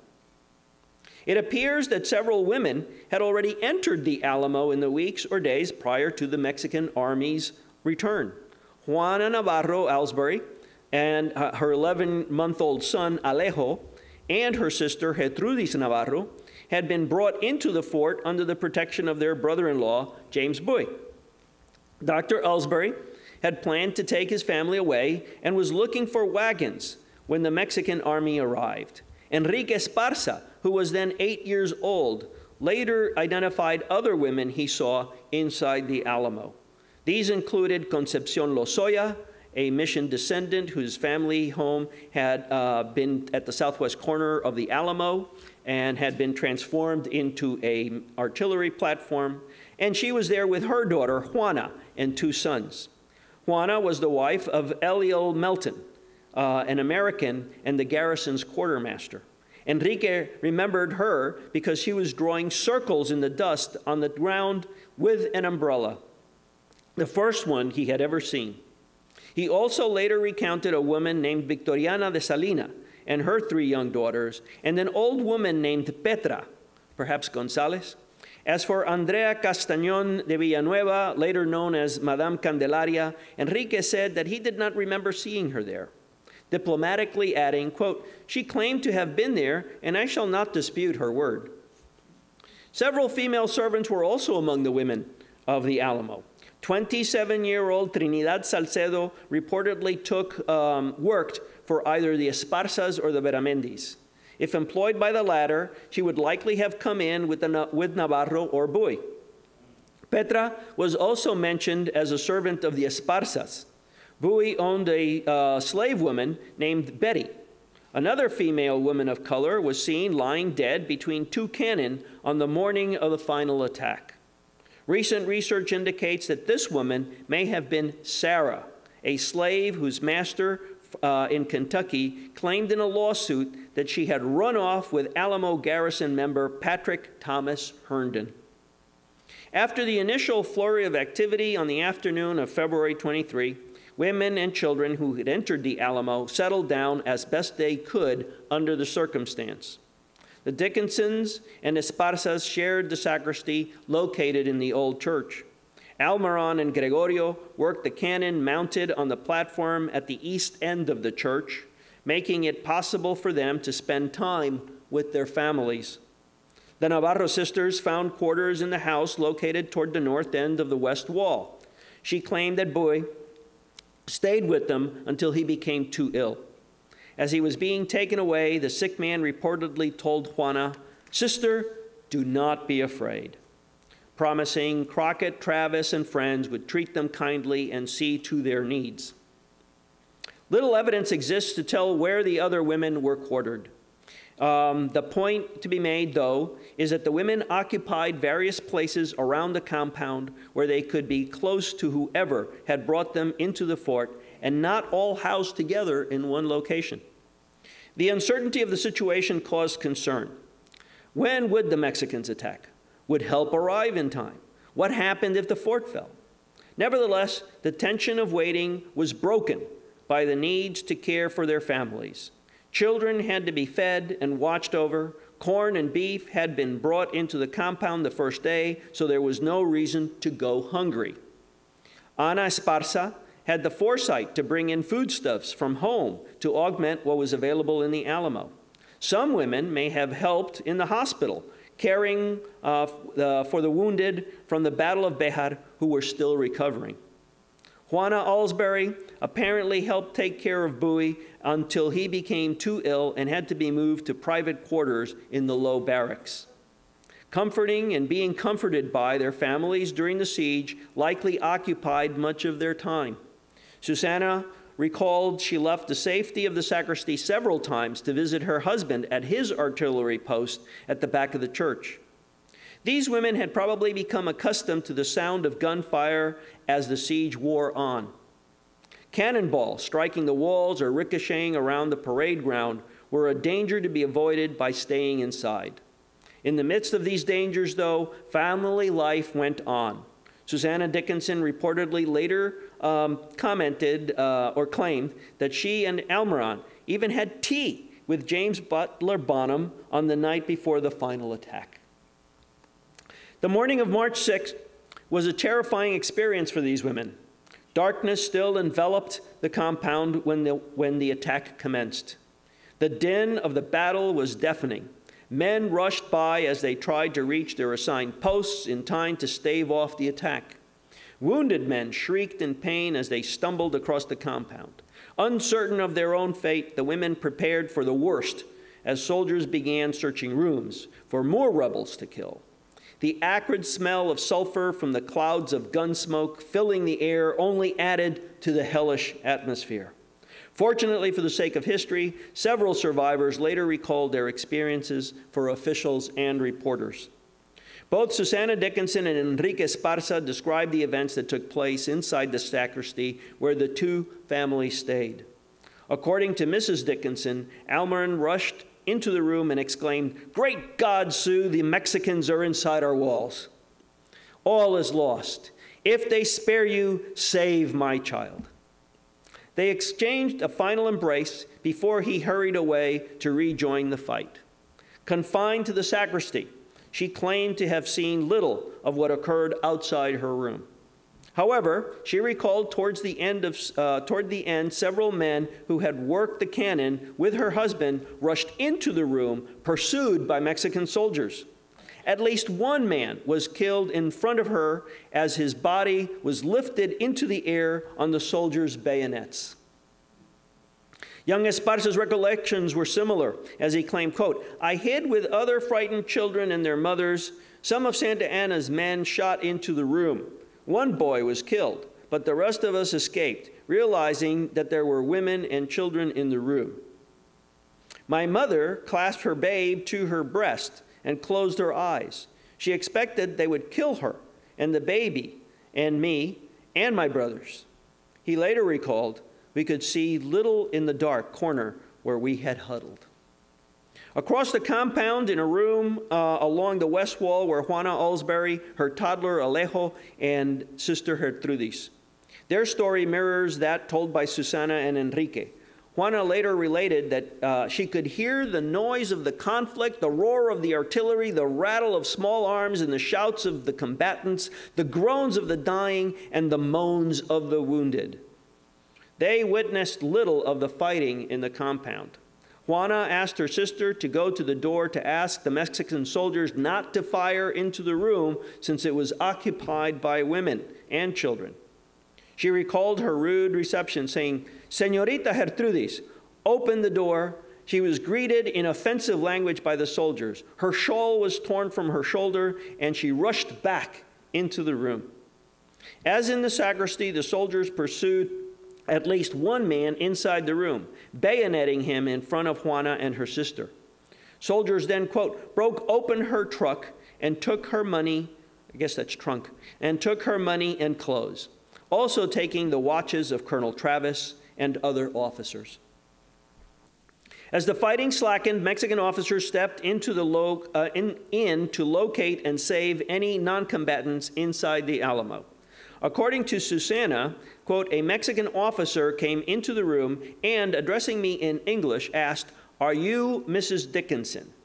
I answered, 'Yes.' Then he said, 'If you wish to save your life, follow me.' He led her out through the front of the church, where she said she saw Crockett's body lying among the heaps and dying. Juana said that a Mexican officer entered her room and asked why she was there. Upon hearing her answer, he led her outside, saying to her before he walked off that she should wait there until she and the other women could be sent to Santa Ana.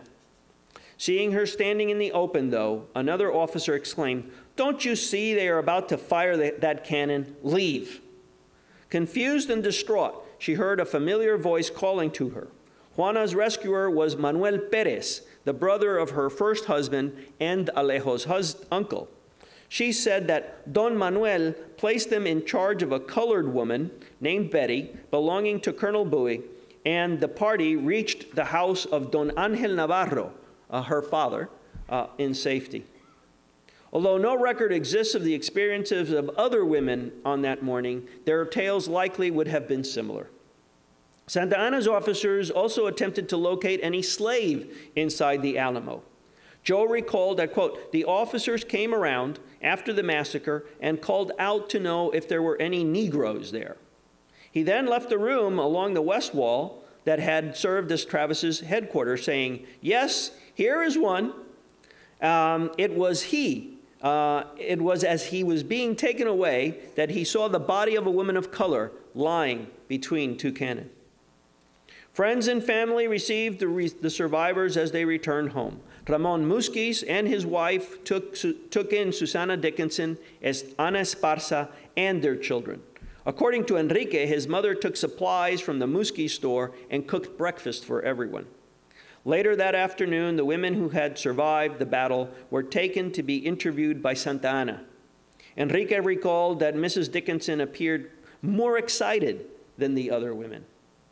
He also said that Mrs. Melton sent her brother, Juan Lozoya, to ask his mother not to mention that his sister was married to an American, a secret Ana Esparza kept to herself.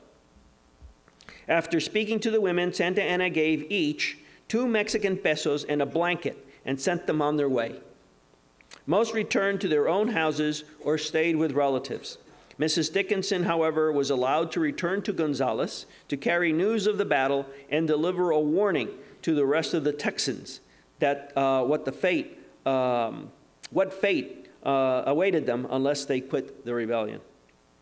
Susana's role as a messenger, along with her status as a white woman, explains why she became the best known of the Alamo women survivors. Life went on for the women who had survived the Battle of the Alamo. Susana's life after the Alamo is well documented. Swept up in the runaway scrape, she and other Gonzales widows stayed on the move for the rest of the revolution. Life on the frontier was hard for most single women, a fact that likely forced her into a succession of 3 bad marriages: John Williams, Frances Herring, and Peter Bellows. Her marriage to Herring ended when he died, but both Williams and Bellows sued Susana for divorce. Her 5th and final marriage was in 1857 to Joseph William Hanning, with whom she was still living in Austin when she passed away in 1883. Her daughter, Angelina, mirrored her mother's life, as she also married or cohabited with a series of men. She died in 1869 from a hemorrhage of the uterus at Galveston at age 37. Charges of prostitution had been leveled against both of the Alamo's messenger and its babe during their lifetimes. Juana Alsbury reunited with her husband after the revolution. Dr. Alsbury, interested in the quasi-military affairs between Texas and Mexico, often led him away from home. In addition, Alsbury had the misfortune to be carried away and imprisoned in Perote Castle following Wall's raid on San Antonio in 1841. As Jefferson Peake noted in his encounter with Juana, Dr. Alsbury had gone again to Mexico, where a New Orleans newspaper reported the doctor was killed in September 1846. In 1857, Juana petitioned the state for financial assistance, saying that she was, quote, extremely poor without any means of subsistence. The following year, the legislature granted her a pension for life. Juana then recedes from public sight until her death in 1888. The rest of the Alamo's women had already dropped out of sight even before that time. Enrique Esparza became the voice of his mother, speaking for her and about her, with reporters decades after the battle until his death in 1917, celebrated as the last survivor of the Alamo. Why weren't these women who witnessed such an important event not immediately sought out and made to tell their stories? News gathering, as we know it today, did not exist. Additionally, in the wake of the disaster, the Texans were concerned with their own survival and the survival of the Republic. Some of these women evidently were asked from time to time out of curiosity. Edward Stiff encountered Susanna while he was collecting information for his 1840 book, The Texas Emigrant. The author noted, quote, "It was not, however, expected that she could detail very correctly every occurrence, and feelings of delicacy forbid me to inquire particularly respecting her treatment while prisoner in the Mexican camp." His statement reveals two concerns. She might not have the capacity to be a good witness, and her reputation needed to be preserved. Nevertheless, heirs of the Alamo defenders relied on Susanna and Juana to verify their claims that relatives had died at the Alamo. It appears that these women did not seek celebrity for their part in history, but wanted to get on with their lives. The exceptional one was Andrea Castañón Villanueva, better known as Madame Candelaria. Born in 1787, she was 51 years old at the battle. By the 1880s, she had made retelling her story into a cottage industry that supported her and her dog. Rip Ford and other prominent Texans believed her and arranged for the state to grant her a pension. Enrique Esparza and Juana Alsbury treated the question of her presence at the Alamo diplomatically, offering to take her at her word. Juana's statement that, quote, "There were people in the Alamo I did not see," echoes Enrique's previous remark about Madame Candelaria. If this is a vague description of the siege and the role of women in it, I don't think so. I think he does a pretty good job. It is because the sources we normally rely on do not exist. Few of the survivors were literate, and none we know of left written accounts. The accounts we have were mostly obtained through depositions taken by Texan officials to substantiate land claims and interviews conducted by reporters years after the event. These are not only often contradictory, but also show evidence of embellishment in the stories that are told and retold over and over. By the 1870s, it is unclear whose version of the battle you are actually reading, the participants or the scribes. Nevertheless, taken as a whole, these post-battle accounts have enabled us to capture a glimpse of women at the Alamo. Thank you.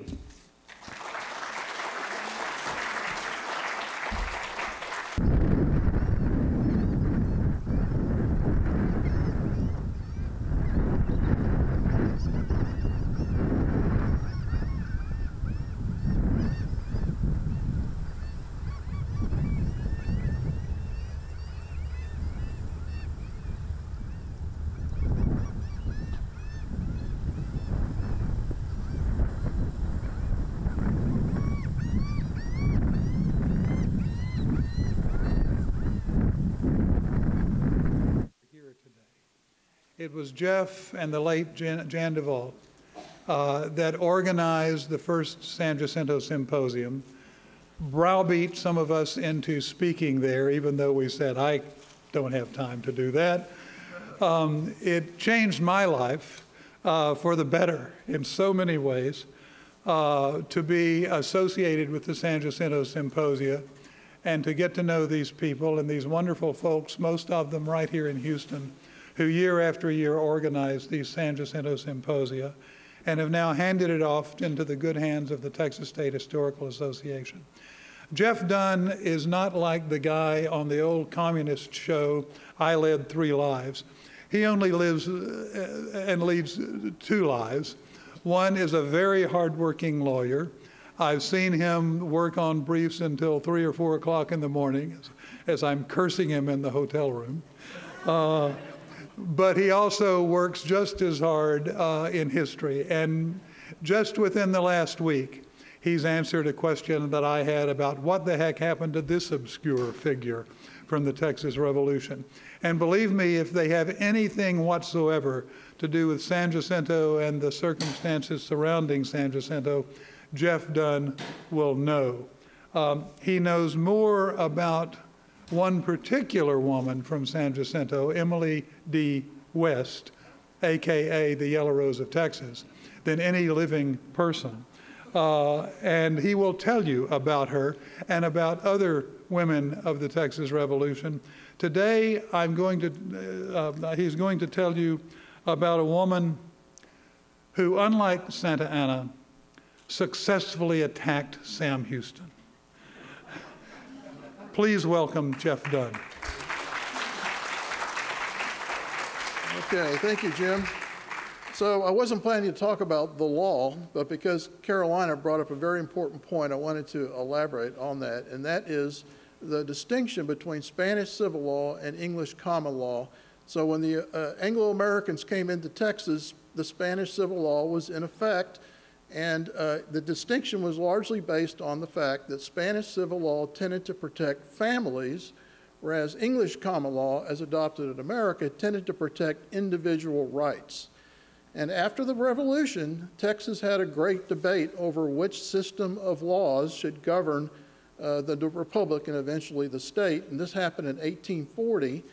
And they could have easily have kept a civil law system. Louisiana did, but they ended up deciding to select the English common law as adopted in America, but with several significant exceptions carried forward from the Spanish civil law, and that included such things as rights to homestead, separate community rights, marital property rights, and right of inheritance. And those are the things that Carolina talked about that were so significant in creating legal rights for married women in Texas that we didn't have in many other American states at that time. So now I'm going to focus on San Jacinto. If you were a Mexican soldier in Santa Anna's army on April 21, 1836, the only woman you would have seen in the distance coming toward you that day would have been the female figure on this flag that you see on the screen, which was a figure of liberty. As far as is known, there were no known women combatants in the Texas Army and no known supporting functions, roles in the Army either that day. Now, the land on which the battle was fought was owned by a woman, Margaret Peggy McCormick. She came to Texas with her husband, Arthur McCormick, in 1824. He died soon afterwards, and she owned this league of land at the junction of Buffalo Bayou and the San Jacinto River. She fled her home just before the battle started, and when she returned, found over 600 corpses on her land. Neither the Texas or Mexican armies would remove them, so you can imagine the daunting task that she faced in dealing with that problem. There were other women also that were impacted by the battle who lived in the area. One was Emily de Zavala, who came from New York and was with her husband, Lorenzo de Zavala, the vice president, lived directly across the bayou from the battleground. A short distance away, the Texan president, David G. Burnett, and his wife, Hannah Burnett, also were impacted. Both families were able to escape to Galveston. Mrs. Burnett actually was within firing distance of Mexican cavalry a few days before the battle, and the only reason that she wasn't fired at was because the Mexicans saw women in the boat as they were rowing off the shore. But she had to leave behind some of her fine dresses, and Santa Anna was so impressed with them, he took them with him to San Jacinto, to the battleground, where they were promptly captured by the Texan Army and then subsequently sold off, auctioned off to the soldiers as spoils of war, and she never got compensated for them. Now, we've heard today about Anglo-American women and the Tejana women, but there also were women from Mexico who had no connection with Texas, who were part of the Mexican Army, who were what were called camp followers. And there were quite a few of them coming up through Mexico, and we have documentation that about 10 of them were actually behind Mexican lines during the Battle of San Jacinto. George Hockley reported that of the 730 Mexican prisoners, 6 of them were women. We also have a record that one Mexican woman, actually was wounded in the thigh and managed to escape and make it back all the way to Felisola's lines on the Brazos River, which was quite impressive for that to have happened. And there's also accounts of at least one, maybe two women who were killed during the engagement. One of them actually resulted in a controversy many years later and a libel lawsuit over exactly what happened and who was responsible for that. And as Jim mentioned, there was one female prisoner of the Mexican Army that day, and that was this woman named Emily D. West, whose story is remarkable because she is reputed to have been in Santa Anna's tent, distracting him at the precise moment that the Texans attacked the Mexicans. And it was, by at least one account, perhaps the victory may have been attributed to her participation in that event. Now, I've talked about her before at the 2016 Symposium. I gave an entire session on that, so I don't want to repeat that here. So instead, I'm going to talk about an incident that happened a few days before the battle.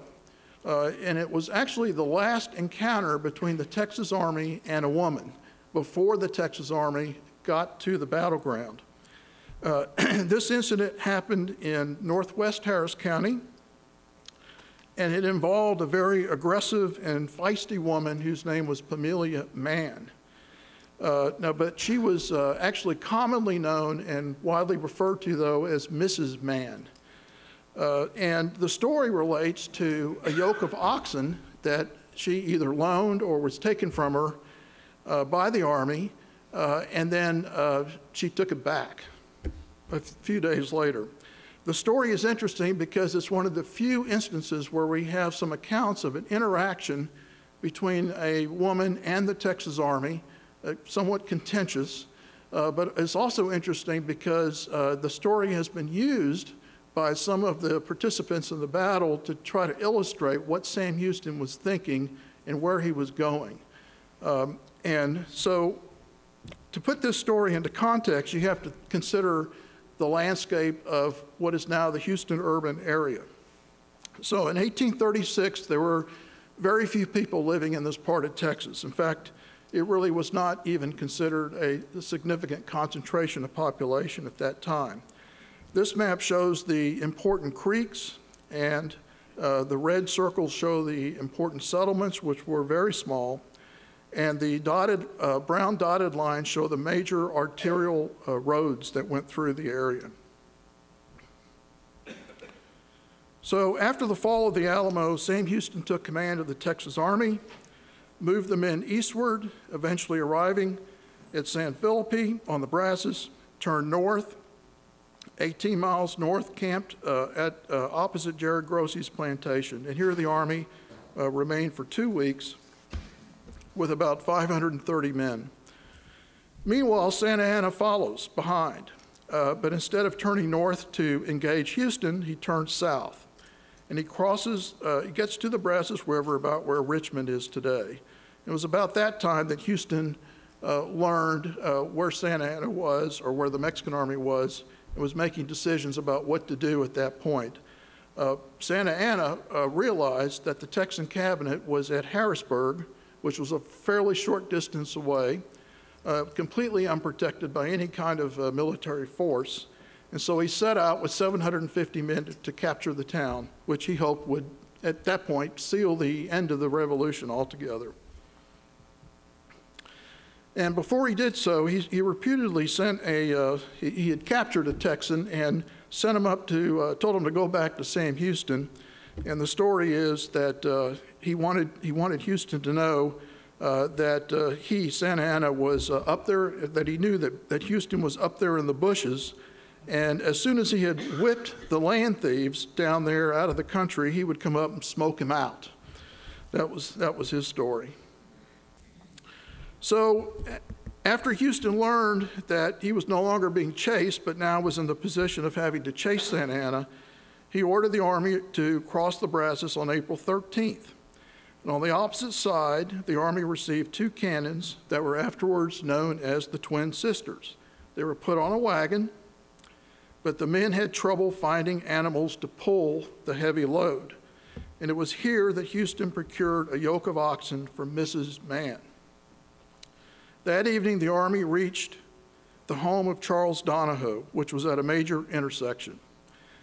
But which way would they go? If they continued north, they would go to Robbins Ferry on the Trinity River and up to Nacogdoches. If they took a right turn, they could move toward Harrisburg in the direction of where they believed Santa Anna was heading. Anson Jones said that when the Army was at Donahoe's, Houston was compelled by the unanimous sense of the entire Army to deflect from that road and go to Harrisburg. And some accounts say that Houston told men during that evening that he would take the Harrisburg Road the next day, but he was only doing so under orders from Thomas J. Rusk, the Secretary of War, and that he was moving in that direction against his own better judgment. But Houston's versions of these events is quite different. He said nobody gave him orders, and that he was the one who gave the order to move to Harrisburg. And he described this route from Donahoe's to Harrisburg as a forced march, a 55-mile forced march over 3 days with prairies of quagmire of mud. And he said there were no less than 8 impediments in one day had to be overcome. He doesn't describe those 8 impediments, but according to several accounts, one of them was Mrs. Mann. So Pamelia Mann came to Texas in 1834 with her 3rd husband, Marshall Mann, and 2 children from previous marriages. They settled near San Felipe. She was an entrepreneur, and she ran a boarding house at Washington on the Brazos during the convention, and like many other civilians was impacted by the runaway scrape. And it happened that she was with a party of refugees on the night of April 15th on the north side of Spring Creek, while the Texas Army was camped directly across the creek at Samuel McCarley's home. So you see the map. The Texas Army is now moving toward Harrisburg. They camp at Samuel McCarley's house, and right across the creek is this runaway scrape camp. So as it happened, the earliest published account of this encounter between her and the Army appeared in this notorious pamphlet, which was published in 1837, called Houston Displayed, or Who Won the Battle of San Jacinto, by a farmer in the Army.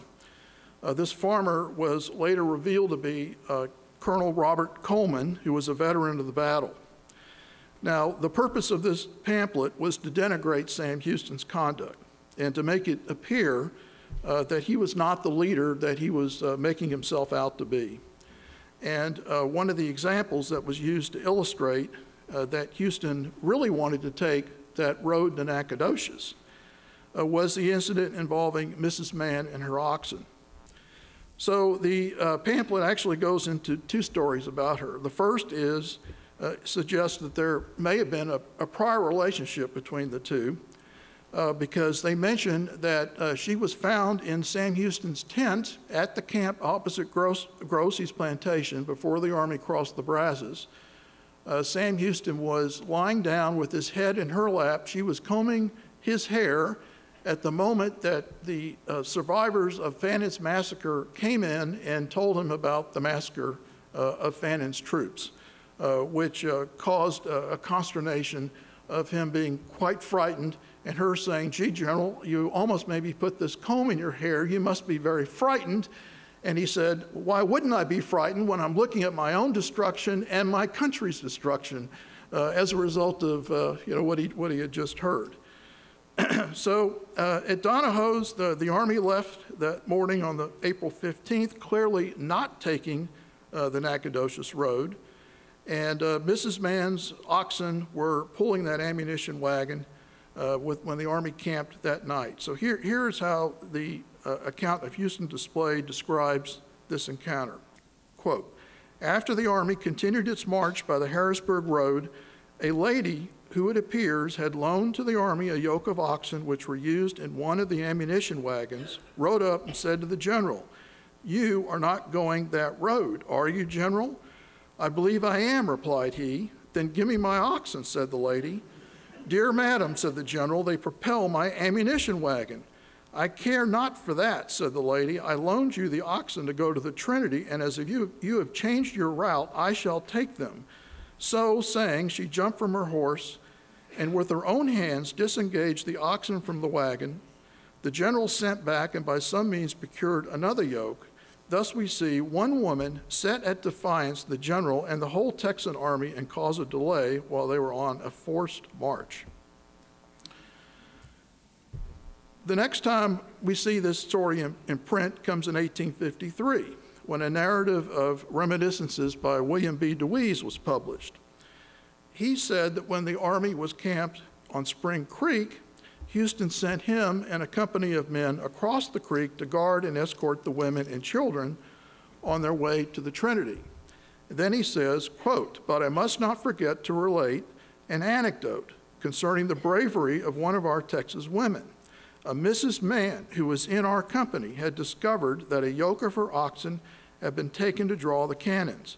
With a heroism which might have been commendable had the oxen been taken by the enemy, as soon as she discovered it, she took a pistol and riding up to the foremost officer, ordered him to stop or she would shoot him through. He instantly ordered the enemy, Mrs. Mann, to halt, whereupon she entered her complaint. She then, seeing her oxen, rode into the midst of the army and ordered the wagoner to loosen her oxen or she would shoot him, at the same time presenting her pistol, and she was immediately obeyed and had the satisfaction of seeing her oxen once more at liberty." We next see this account in Nicholas Labody's narrative of the campaign, which was published in the 1859 Texas Almanac. Now, Labody was a merchant in Galveston. He was a surgeon in the Texas Army. He sold drugs, medicines, kind of a nice guy who happened to prepare this wonderful account of his experiences during the campaign. The article itself turned out to be fairly controversial for a number of reasons, but he included a segment on Mrs. Mann and her oxen. And it's important to understand also that unlike the earlier accounts, this Texas Almanac was widely distributed. It was considered, the Texas Almanac was to Texans in 1859 like the internet is to us today. It was chock full of information, and as you can see, they published 25,000 copies. The equivalent of that today, when you take the population of Texas, certainly the non-slave population of Texas in 1859, it was about 16% of the population, man, woman, and child, would get a copy of the almanac. The equivalent today would be that if you wanted to do the same number of copies of your first edition, you'd have to publish 4,395,000 copies of your book. So it's a very, very significant publication, and it got the story out to a lot of people. So he had a separate segment on her. He said that he did not actually witness the event, but it was a matter of concern to him because his medicine cart was on that wagon. So he rode back and saw her in the distance moving off. He goes up to the wagon master and says, "How did this happen?" "Why," said the wagon master, "she said she had loaned her oxen to General Houston to go as far as the ferry on the Trinity. But as the army had changed its course, she said she would be damned if the general should have her oxen any longer." "But how," said I, "could you give them up?" "Why," said he, "she showed fight, and when I resisted, presented her pistol, and then I thought it was prudent to surrender."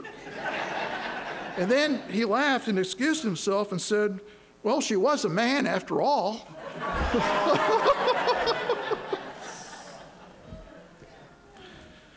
In 1860, Robert Hancock Hunter, who was a veteran of the battle, wrote reminiscences, and although it wasn't published until 1936, he also wrote a very colorful account of this incident. He said that when Mrs. Mann confronted Houston, she said that she confronted Houston and said he told her a damn lie, that you were going to Nacogdoches and I want my oxen back. "Well, Mrs. Mann," said Houston, "we cannot spare them. We cannot get our cannon along without them." She said, "I don't care a damn for your cannon. I want my oxen." She jumped down from her horse and with a knife cut loose the oxen. Nobody said a word. She jumped on her horse and away she went with her oxen. Captain Rohr, the wagon master, got permission from Houston to take a few other men and go after her to get the oxen back. Houston warned him, "She will fight." He said, "Damn her fighting." but he returned at 9 or 10 o'clock that night without the oxen and with a torn shirt. And some of the boys said that Mrs. Mann tore the shirt because she needed it for baby rags.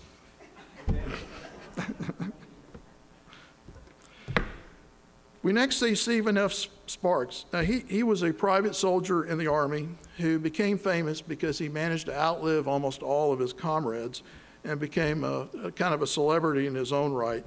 He gave newspaper interviews of the campaign in 1892 and another one in 1905, and his 1905 account was largely published by the Quarterly of the Texas State Historical Association in 1908.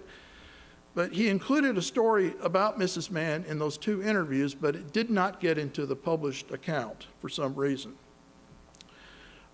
His is interesting because he gives a kind of description of her. He said, "We had a yoke of oxen that was pressed by Mrs. Mann. She was a notable Amazon woman." So she said Mrs. Mann followed the overloaded wagons through the muddy prairie and ordered Houston to give up her yoke of oxen. Houston said, "Madam, don't irritate me." And she replied, "Irritate the devil, I'm going to have my oxen." And then drew a pistol, rode in front of the wagon, and said, "Whoa." Houston ordered the driver to keep driving. Springing from her horse, she unhitched her oxen, drove them away in the presence of the whole army, and Sparks said the men called this Houston's defeat. So these are the published accounts of what happened, but like all historical events, things are never constant. New information is uncovered. And some years ago, when I was rummaging through material at the DRT library, at that time at the Alamo, I found this very remarkable letter, which I don't think has ever been published. It was written by a lady named Sarah Smith Ayers Park. She wrote this letter in 1893 to her son concerning her experiences during the runaway scrape when she was 14. And she was the daughter of David Ayers, who was an Austin colonist who settled in Washington County. And this is an excerpt from this letter. She said, "We were always," and incidentally, she mentions that as they were moving down from Washington on the Brazos towards Spring Creek, they fell into this family of Mr. and Mrs. Mann. And so they were all together at the same time, right across Spring Creek, on the day that this event happened. And she said, "We were always wondering where or how Mrs. Mann," that's what she called her, obtained her knowledge of what had occurred or was to occur in military events. She told my father that General Houston would camp on the other side of the creek that night, but she would not tell how she obtained that knowledge. But she said it was necessary for her to go meet with General Houston. She left on horseback and did not return until sundown. We could hear the noise made by the hundreds of soldiers. When Mrs. Mann returned, she said that she had found and driven to the camp a yoke of her oxen that had strayed from her, that they were attached to an army wagon, that all she did was go to General Houston to make a complaint, receive an order from him for the delivery of the steers, as she called it, and they were given up to her. The animals were then hitched to her wagon, and we started on our day's journey. We had not gone far when 6 rough-looking men rode up with a paper ordering delivery of a yoke of oxen, said to have been taken by misrepresentation. The first thing we knew, the steers were unhitched from Mrs. Mann's wagon and driven off by these soldiers. And just as they passed us, they were overtaken by Mrs. Mann with a Spanish whip, which she called a quirt. In hand, she ran between the soldiers and steers, striking one soldier and then another, and then lashing the steers, sent them full speed on the road, then drew a pistol and said she would shoot the first one that attempted to go after her. She kept the oxen and the soldiers returned to camp. We parted company with our friends and did not see them more. And that's the last she said about it. She underlines friends as if to say, what in the world did we really just witness right here? But what's interesting is that if she had the whip and was lashing these men, that may explain why Captain Rohrer's shirt was torn. So this ends the known surviving accounts of Mrs. Mann and her oxen. At that point, the Texas Army continued eastward. There was another fork in the road at Abraham Roberts' house. They took that to Harrisburg, across Buffalo Bayou on the 19th, and engaged at Santa Ana on the 21st. So you can see on this map the runaway scrape route crossed Spring Creek and took the Atascocita Road on to the Trinity by way of Liberty. So the two armies converged on near Lynch's Ferry, which was the point that both armies were heading toward, arriving on April 20th. They were surrounded almost by three sides by water. And the next day, the Texans attacked and defeated the Mexican army.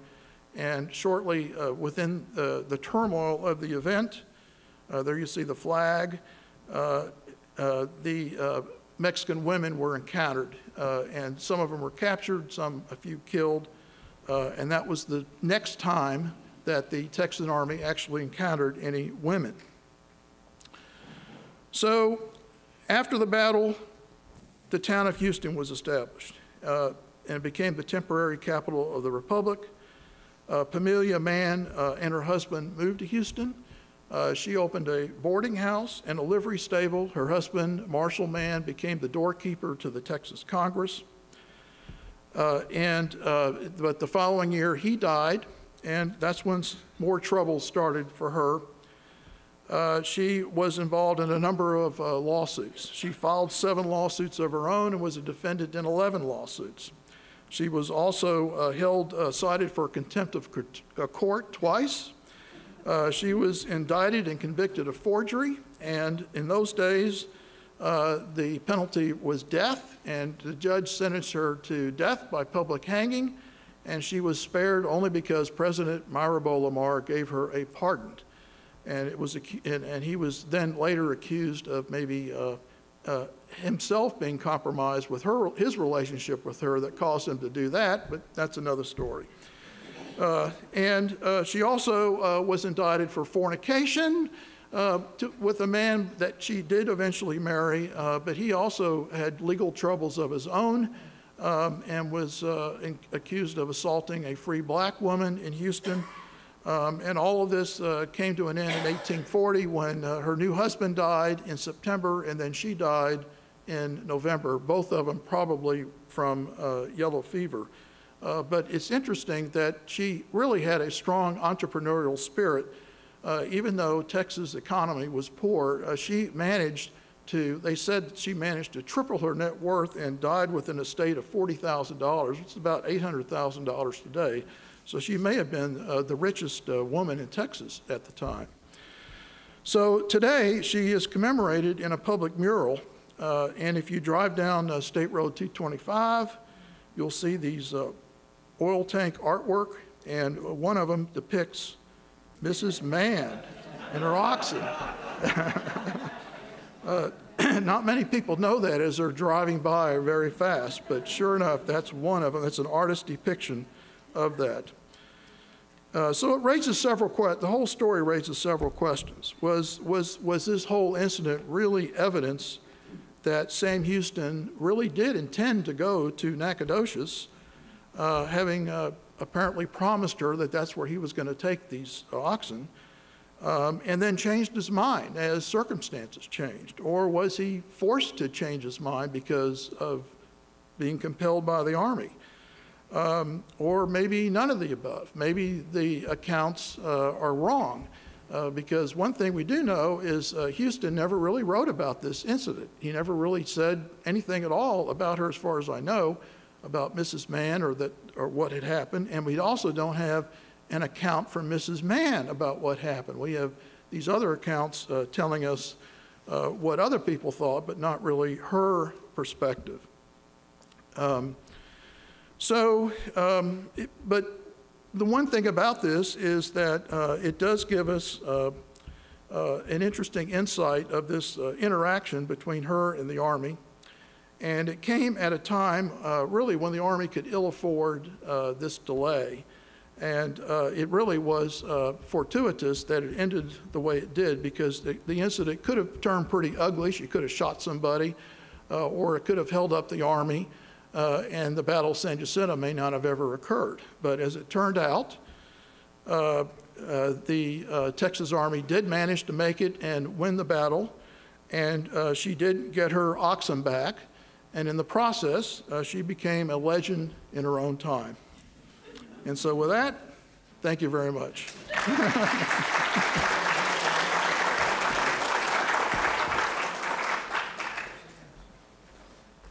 Okay, so with that, it's time to go over and have lunch. So it's directly across the hall.